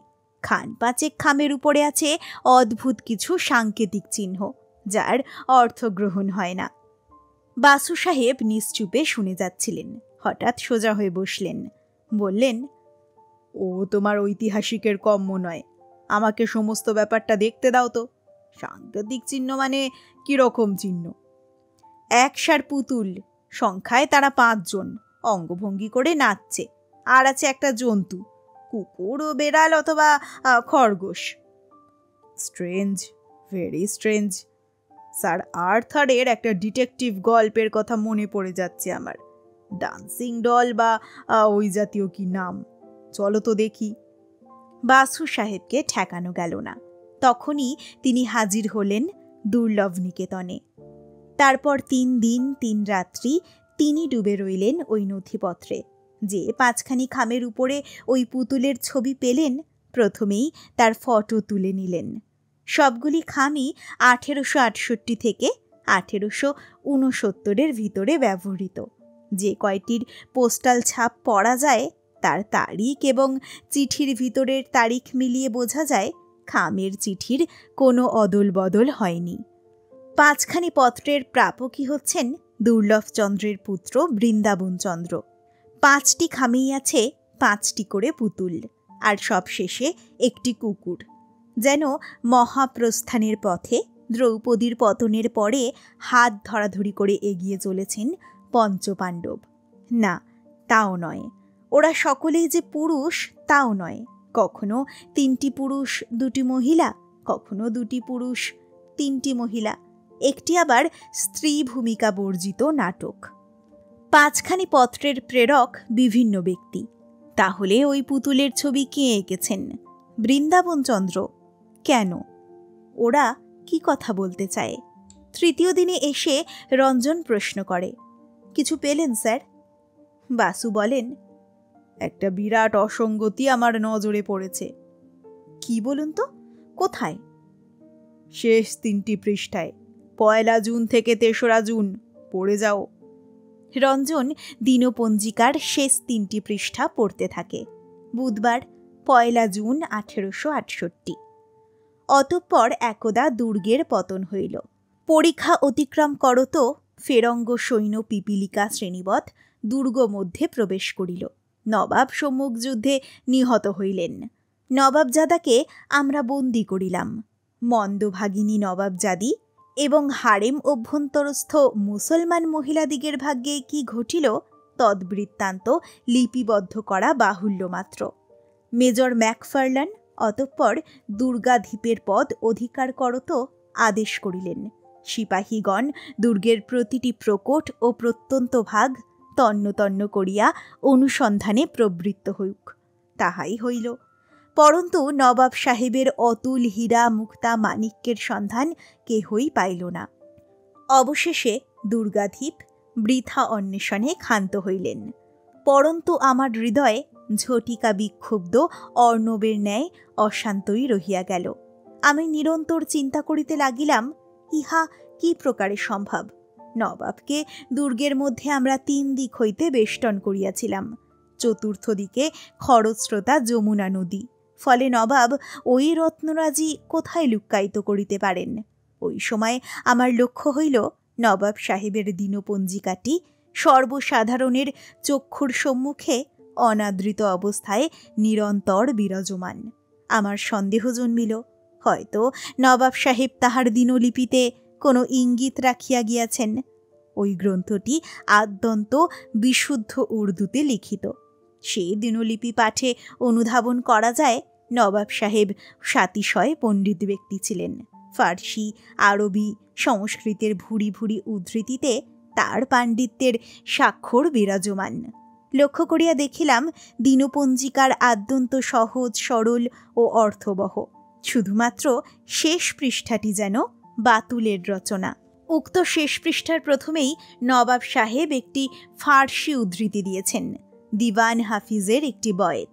তারপরে একটি সংস্কৃত শ্লোক, পরন্তু তাহার পরের অংশ সম্পূর্ণ কুজ্ঝটিকাবৃত্ত। আমি অতঃপর নবাব সাহেবের দিনপঞ্জিকার শেষ পৃষ্ঠাটি হুবহু নকল করিয়া দিতেছি। সংসারে তস্কর নিদ্রাগত হয় নাই, তাহা হইতে নির্ভয় থাকিও না। আজ যদি সে তোমাকে অপহরণ না করে, করল তা সে করিবেই। দিওয়ান হাফিজের এ সাবধানবাণী বিস্তৃত হইয়াছিলাম। তস্কর এতদিন আসে নাই, তাই নিশ্চিন্ত ছিলাম। অদ্য সে আমাকে অপহরণ করিতে আসিয়াছে। অদ্য প্রাতে পণ্ডিতজি কুমার সম্ভব পাঠ আরম্ভ করিলেন। প্রথম শ্লোকটি উচ্চারণ করিয়াছেন মাত্র, তখনই ভগ্নদূত আসিয়া সংবাদ দিল, সফদরজং বার্তা পাঠিয়েছেন। ফেরঙ্গ সৈন্য ইসলামপুরের দুর্গ দখল করিয়া এই দিকে অগ্রসর হইয়াছে। তৎক্ষণাৎ সভাভঙ্গ হইল। আত্মরক্ষায় সচেষ্ট হইলাম। আমি মুসলমান, ইসলামের জন্য যুদ্ধে প্রাণ দিব, ইহাতে ভীত নই। কিন্তু বেগম দিগের কি ব্যবস্থা করিব? একজন বিশ্বস্ত কর্মচারীকে আদেশ করিলাম বেগম দিগকে সন্নিকটস্থ রাদনখুম গ্রামে পৌঁছাইয়া দিতে। খোদা সহায় হইলে তাহারা ওই পথে অযোধ্যায় চলিয়া যাইবে। অযোধ্যার নবাব তাহাদিগকে আশ্রয় দিবেন। পরন্তু আমার এই অতুল ঐশ্বর্যরাশির কি ব্যবস্থা করিব? তৎক্ষণাৎ তাহাও লুক্কায়িত করিলাম। একমাত্র নবাবজাদা শাহ মেহবুব তাহার সন্ধান জানিল। পরন্তু দুর্গরক্ষার সময় প্রাণাধিক পুত্র মেহবুব নিহত হইতে পারে। সেজন্য আমার ভবিষ্যৎ বংশীয়দের উদ্দেশ্যে এই বজ্রকূট সাবধানবাণী লিপিবদ্ধ করিয়া যাইতেছি। অবধান করো। শত্রুদলে যদি ম্লেচ্ছ সিপাহী দেখিতে পাও, তখন শুধু প্রথম 5টি সৈন্যকে আক্রমণ করিবে। তাহাদের শিরচ্ছেদ করত ছিন্ন মুন্ডু সংগ্রহ করিবে। অতঃপর যদি শুধুমাত্র কাফের সৈন্য আক্রমণ করে, তখন শ্রেণীবদ্ধ সৈন্য দলের প্রথম 4 জন সৈন্যকে অতিক্রম করত 5ম সৈন্যকে আক্রমণ করিবে। পরন্তু প্রথম ও দ্বিতীয় কাফের সৈন্যদিগকেও সম্পূর্ণ অবহেলা করিবেক না। এই আমার নির্দেশ। খোদা হাফেজ। নবাব সাহেবের ওই শেষ পৃষ্ঠাটি আমাকে উন্মাদ করিয়া দিল। অত্যন্ত সহজ সরল উর্দুতে নিজ জীবন কাহিনী বিবৃত করিয়া একেবারে শেষ পৃষ্ঠায় বৃহস্পতিবার 2রা জুন 1668 তিনি এরূপ প্রলাপোক্তি করিলেন কেন? নিশ্চয়ই উহার অভ্যন্তরে কোনো গুপ্ত সংকেত আছে। তাহা কি? চিন্তা করিতে করিতে বিদ্যুৎ চমকের ন্যায় আমার নিকট ওই গূঢ় সংকেতের অর্থ নিশাবসানে সূর্যোদয়ের মতো প্রতীয়মান হইল। কি মূর্খ আমি! নবাব সাহেব আদেও প্রলাপোক্তি করেন নাই। তিনি সুকৌশলে, অতি সুকৌশলে তাহার ভবিষ্যৎ বংশীয়দের হিতার্থে গুপ্তধনের নির্দেশ ওই উপদেশে গোপনে লিপিবদ্ধ করিয়া গিয়াছেন। ম্লেচ্ছ সিপাহী ও কাফের সিপাহী শব্দদ্বয় তির্যক অর্থে গ্রহণযোগ্য। ম্লেচ্ছ সিপাহী অর্থে দিওয়ান হাফিজের ওই বায়েত, যাহার প্রথম 5টি শব্দ হইতেছে রহজানে দাহর না খুফতাস্ত মৌসত্ত। তাহার শিরচ্ছেদ করত অর্থাৎ প্রথম অক্ষরগুলি গ্রহণ করত যে শব্দ পাই, তাহা রাদনখুম। কি আশ্চর্য! সেটি পার্শ্ববর্তী গ্রাম, যে গ্রামে বেগম সাহেবাগণ পলায়ন করিয়াছেন। অতঃপর কাফের সৈন্যদলের অর্থাৎ সংস্কৃত শ্লোকটির প্রথম 4টি শব্দ অতিক্রম করত 5ম শব্দটি হইতেছে নাগাধিরাজ। ওহো ভাগ্য! ওই রদনখুম গ্রামে একটি শিব মন্দির বিরাজমান। বিগ্রহের নাম নগাধিরাজ। কূটচক্র ভেদ করিয়া আমার সর্ব অবয়বে রোমাঞ্চ হইল। অতঃপর মেজর ম্যাকফার্লান সাহেবের নিকট দিবসত্রয়ের নিমিত্ত অনুপস্থিতির আর্জি পেশ করিলাম। বলিলাম, নিকটেই আমার একজন আত্মীয় আছেন, তাহার সহিত সাক্ষাৎ করিতে চাহি। ছুটি মঞ্জুর হইল। আমি একাকী ওই রদনখুম গ্রামে উপস্থিত হইলাম। নগাধিরাজ মন্দিরের চতুর্দিকে 2 দিবস বৃথা অনুসন্ধান করিলাম। কোনো সংকেত দৃষ্টিগোচর হইল না। ওই সময় নিরন্তর চিন্তা করিতে করিতে বিদ্যুৎ চমকের ন্যায় স্মরণ হইল নবাব সাহেবের আরও একটি নির্দেশ ছিল, যাহা এ যাবৎকাল আমি গ্রাহ্য করি নাই। তিনি বলিয়াছিলেন, প্রথম ও দ্বিতীয় কাফের সৈন্যদয়কে সম্পূর্ণ অবহেলা করিও না। সেই 2টি শব্দ হইতেছে উত্তর দিকে আছে। আমি নগাধিরাজ মন্দির হইতে উত্তরাভিমুখে চলিতে শুরু করিলাম। লক্ষ্য হইল সেই দিকে গ্রাম্য পথ নাই, বিজন অরণ্য। তাহা হউক, আমি সেই অরণ্যে প্রবৃষ্ট হইলাম। এতক্ষণে দেখিলাম ঘন পত্রগুল্ম কণ্টাকীকীর্ণ সেই অরণ্যের অভ্যন্তরে সম্প্রতি মনুষ্য গমনের চিহ্ন রহিয়াছে। 2-1টি বৃক্ষ শাখা কিছুদিন পূর্বেই কেহ ছেদন করিয়া অরণ্যে প্রবেশ করিয়াছিল। ওই সংকেত চিহ্ন লক্ষ্য করিতে করিতে প্রায় অর্ধক্রোশ অতিক্রম করত একটি উন্মুক্ত স্থানে দৃষ্টিগোচর হইল। এই স্থান বাহির হইতে কিছুতেই লক্ষ্য হইবে না। দেখিলাম প্রায় 4 হস্ত পরিমিত বর্গক্ষেত্রে লতা গুলমাদি পরিষ্কৃত। সে স্থলে সম্প্রতি কে বা কাহারা একটি গর্ত মৃত্তিকা দ্বারা বন্ধ করিয়াছে। আমার রোমাঞ্চ হইল, বুঝিলাম গন্তব্যস্থলে উপনীত হইয়াছি। দিবা ভাগে খনন করিতে সাহসী হইলাম না। স্থানটি অন্তরে চিহ্নিত করিয়া অরণ্য হইতে নির্গত হইলাম। গ্রামে গিয়া একটি খনিত্র সংগ্রহ করিয়া নগাধিরাজ মন্দিরে অপেক্ষা করিতে লাগিলাম। ক্রমে সন্ধ্যা হইল, জ্যোৎস্নালোকিত রাত্রি। প্রথম প্রহরে শিবাকুলের সংকেত পাইয়া নগাধিরাজ মন্দিরে প্রণামপূর্বক আমি খনিত্র সহ অকুস্থলে পুনরাবির্ভূত হইলাম। 3 দণ্ডকাল নিরন্তর কায়িক পরিশ্রমে মনুষ্যদেহ পরিমাণ গর্ত খনন করিতে অশ্মদেহে শ্রমজল নির্গত হইল। তদন্তর কোনো কঠিন ধাতব পদার্থে আমার খনিত্র প্রতিহত হইল। একটি মঞ্জুষা পাইলাম।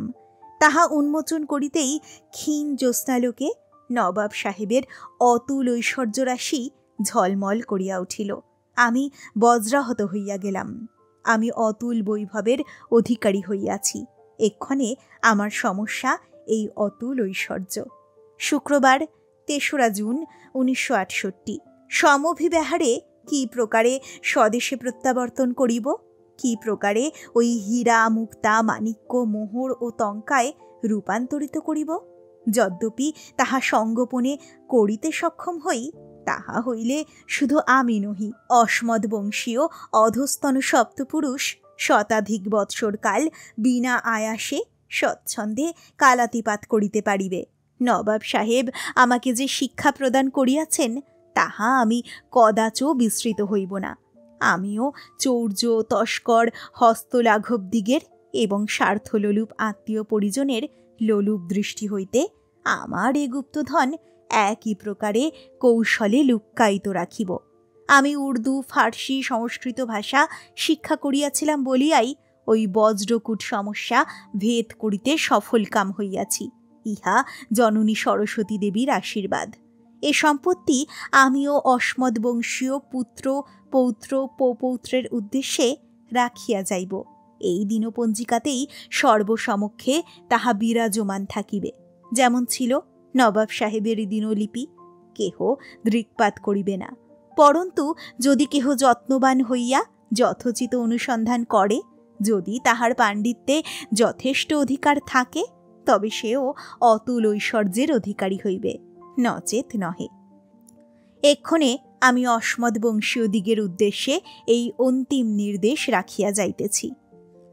রুবাইয়েত ওমর খৈয়াম, গিয়াসউদ্দিন আবুল ফাত ওমর বিন ইব্রাহিম আল কায়ামিক, কুজুনামা, ships of all sorts and sizes, great and small, that should along the floor and by the wall, and some loquacious vessels were, and some listened perhaps, but never talked at all.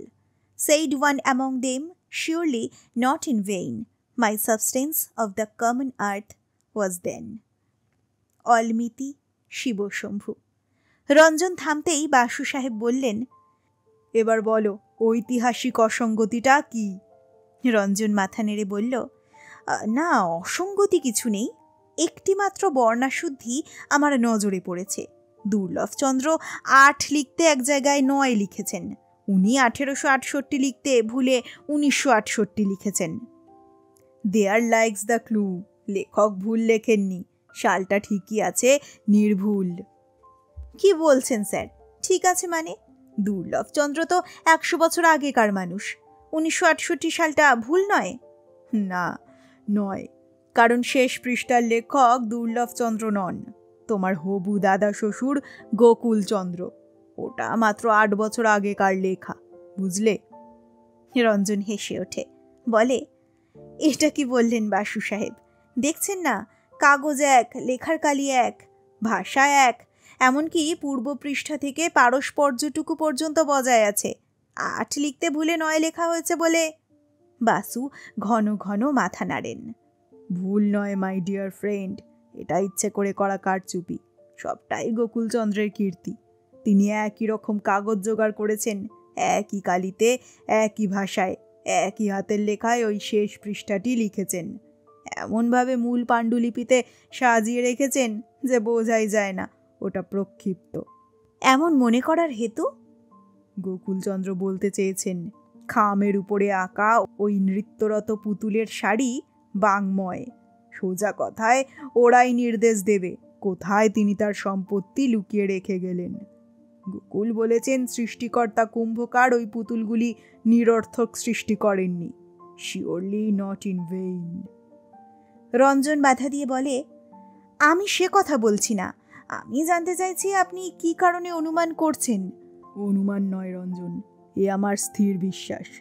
একাধিক কারণে ধরা পড়ে গেছেন গোকুলচন্দ্র। না, ভুল বললাম, তিনি স্বেচ্ছায় ধরা দিয়েছেন, কারণ তার সেটাই ছিল উদ্দেশ্য। তার ভাষায় যাহার পাণ্ডিত্যে প্রকৃত গভীরতা আছে সে যেন বুঝিতে পারে। নাও লুকিয়ার প্রথম দুটি পৃষ্ঠার সঙ্গে শেষ পৃষ্ঠার একটা প্রকাণ্ড পার্থক্য আছে বানানে।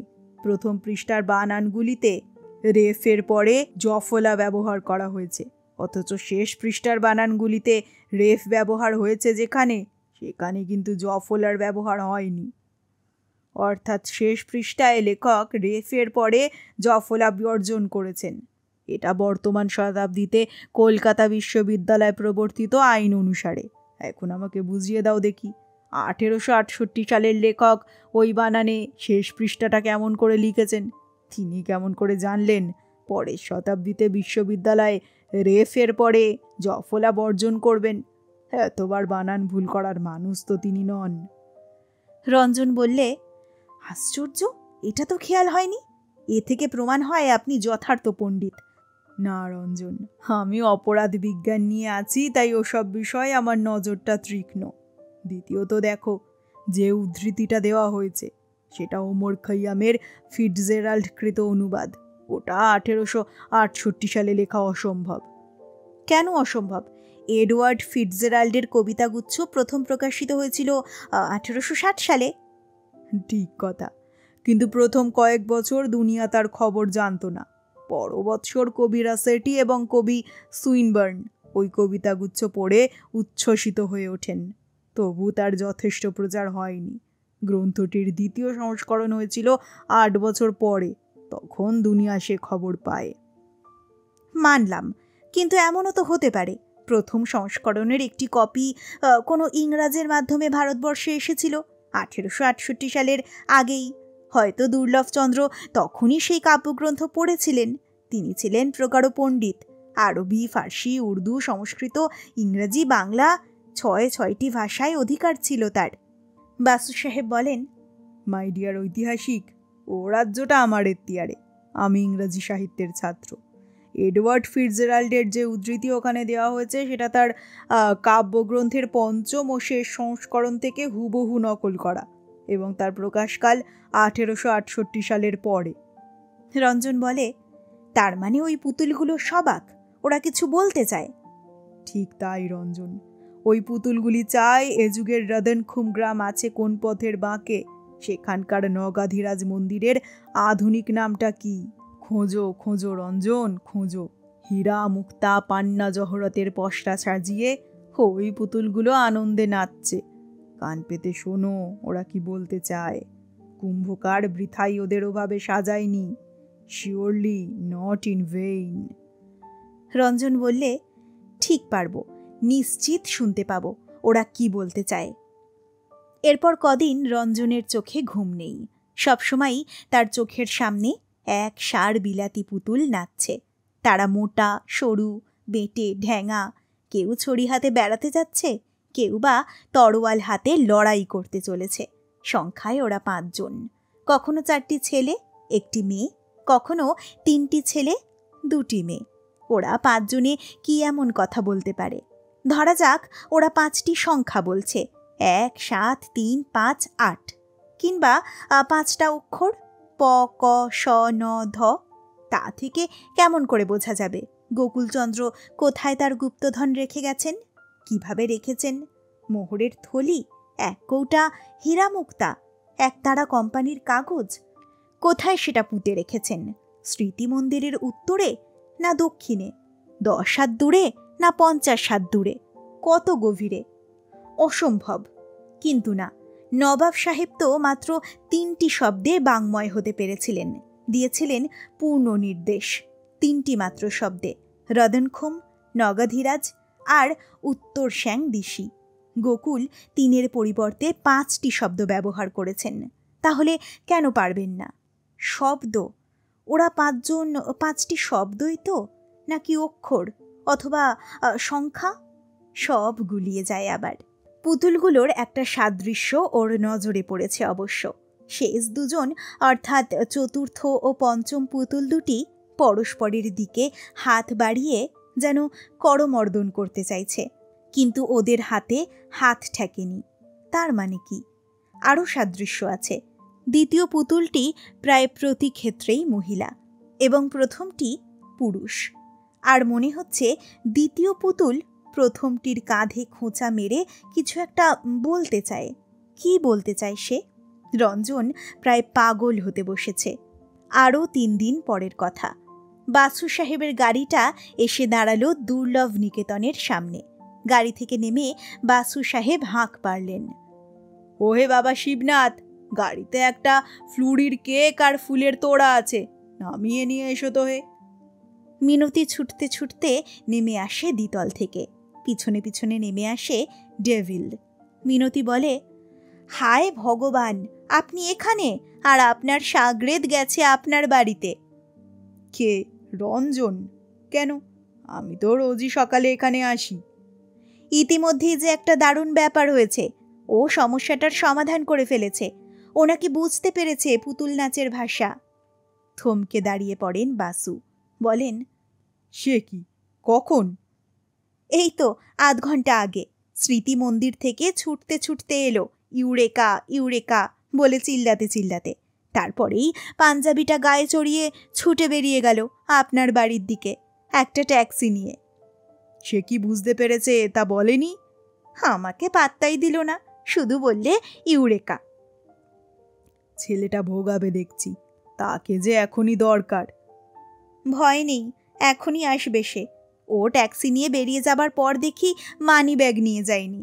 অগত্যা ওই ট্যাক্সিতেই তাকে বাড়িতে ফিরতে হবে, ভাড়া মেটাতে। অহেতুক অনেকগুলো টাকা অর্থদণ্ড হবে তার।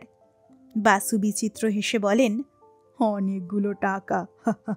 তুমি জানো তোমরা আজ কত টাকার মালিক? না। কেন? আপনিও কি ইউরেকা শোনাবেন নাকি? তাই শোনাবো মিনতি। তোমাদের হীরা মুক্তার কিছু সন্ধান পেয়েছি। ইতিমধ্যে বাজারে তা যাচাইও করেছি। যে কয়টির সন্ধান পেয়েছি তার বর্তমান বাজার দর 1,17,000 টাকা। মিনতি চেয়ার ছেড়ে উঠে দাঁড়ায়। কি বলছেন? কিসের দাম? কি পেয়েছেন? বাসু সাহেব জবাবে কিছু বলার আগেই গেটে একটি ট্যাক্সি এসে দাঁড়ায়। রঞ্জন ছুটতে ছুটতে এসে বলে, এই যে আপনি। পেয়েছি স্যার, পুতুলগুলো কি বলতে চায় তা বুঝতে পেরেছি। বাসু বলেন, আশ্চর্য, তুমি তো তাহলে আমাকে হারিয়ে দিলে রঞ্জন। আমি যে সে রহস্য এখনো ভেদ করতে পারিনি। কি বলছে পুতুলগুলো? মিনতি বলে, সে কি? তাহলে কেমন করে বুঝলেন ওর দাম 1,70,000 টাকা? রঞ্জন জানতে চায়, কিসের দাম? কিসের তা বলছি, আগে তুমি বলো দেখি পুতুলগুলো কি বলছে। পুতুলগুলো বারে বারে একই কথা বলছে, তার কি অর্থ তা আমি জানি না। ওরা বলছে শিলমোহর। শিলমোহর? হতেই পারে না। শিলমোহর? হ্যাঁ, শিলমোহর, স্ট্যাম্প। লাফিয়ে ওঠেন বাসু। Correct, stamp. শিলমোহর নয় রঞ্জন, তার বঙ্গানুবাদ ডাক টিকিট। ডাক টিকিট? তার অর্থ? বলছি, কিন্তু তুমি কেমন করে বুঝলে ওরা সবাই বলছে স্ট্যাম্প? রঞ্জন বুঝিয়ে বলে, লক্ষ্য করে দেখুন, ওদের টুপিগুলো বিভিন্ন ধরনের। কারো হাতে ছাতা, কারোর তরোয়াল, কারোর বা লাঠি। ওরা মোটা সরু ছেলে মেয়ে, কখনো ডাইনে ফেরা কখনো বাঁয়ে। ওদের আকার আকৃতি, লিঙ্গ, পায়ের মুদ্রা, পোশাক, কোথাও সাদৃশ্য নেই, সামঞ্জস্য নেই।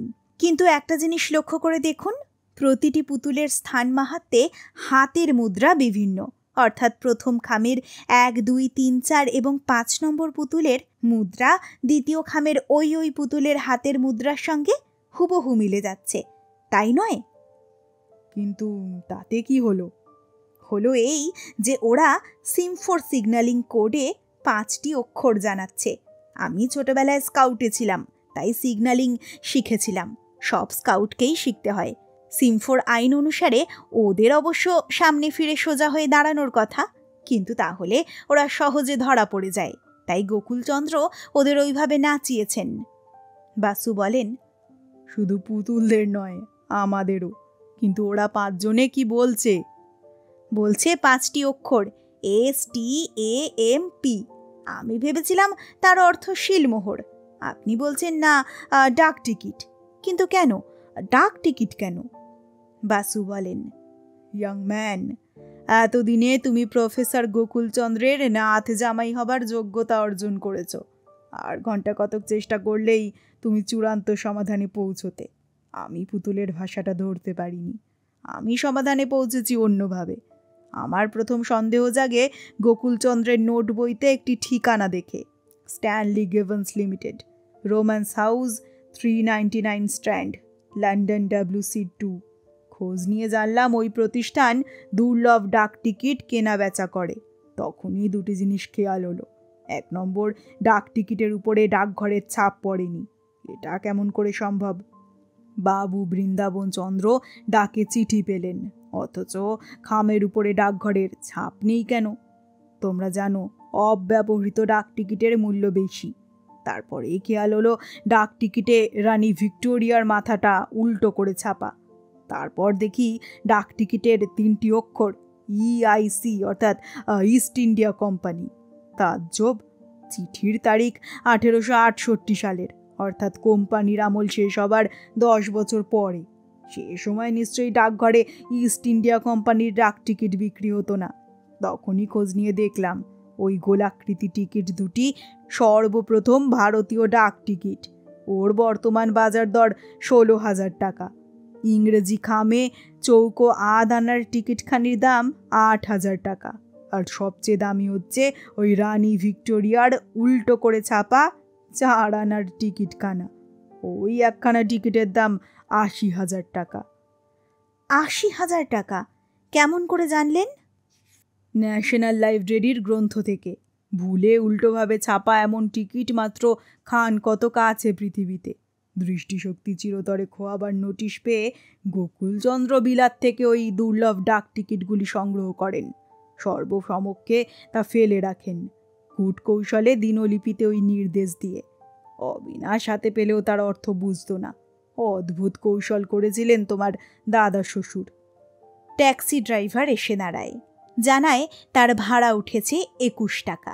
মিনতি তাকে 3খানা 10 টাকার নোট দিয়ে বলে, তোরানি আপরাগ দিজিয়ে। সর্দারজির হাঁটা এত বড় যে দাড়ি গোফের জঙ্গলের ভিতর দিয়েও তা দেখা গেল স্পষ্ট। মস্ত সেলাম করে সে বিদেয় হলো। বাসু বলেন, এটা কি প্রকার ব্যবস্থা মিন্টি দিদি? অবধান করো, ট্যাক্সি চালকের ক্ষেত্রে টঙ্কা বকশিস এবং অসমদীয় ক্ষেত্রে 1 টঙ্কা ফি। মিনতি হাসতে হাসতে বলে, আপনাকে আমার সর্বস্ব দিলেও যে ঋণ শোধ হবে না। বলুন কি প্রণামী দেব? আপাতত তোমাদের ওই ওয়েডিং কেক থেকে একটা ম্যাগনাম সাইজের কর্তৃতাংশ। রঞ্জন লাফিয়ে ওঠে, ওয়েডিং কেক? বাই জোভ, কাল না আমাদের বিয়ে? মিন্টি, তোমার মনে ছিল? মিনতি বাসু সাহেবের দিকে ফিরে মুচকি হেসে বলে, এজন্যও আপনার কাছে আমি কৃতজ্ঞ। এতদিনে ঐতিহাসিক মশায়ের মনে পড়েছে আগামীকাল আমাদের জীবনের একটি চিহ্নিত খণ্ডকাল। শিবনাথ ততক্ষণে একটা প্রকাণ্ড ফুলের তোড়া আর কেকের প্লেটটা নামিয়ে রেখেছে সেন্টার টেবিলে। এখানেই শেষ হলো নারায়ণ সান্যাল রচিত উপন্যাস কুলের কাঁটা। উপন্যাসটা কেমন লাগলো আমাকে অবশ্যই জানান কমেন্ট সেকশনে। খুব তাড়াতাড়ি ফিরে আসছি আরও একটি গল্প নিয়ে। সকলে ভালো থাকুন, সুস্থ থাকুন। নমস্কার।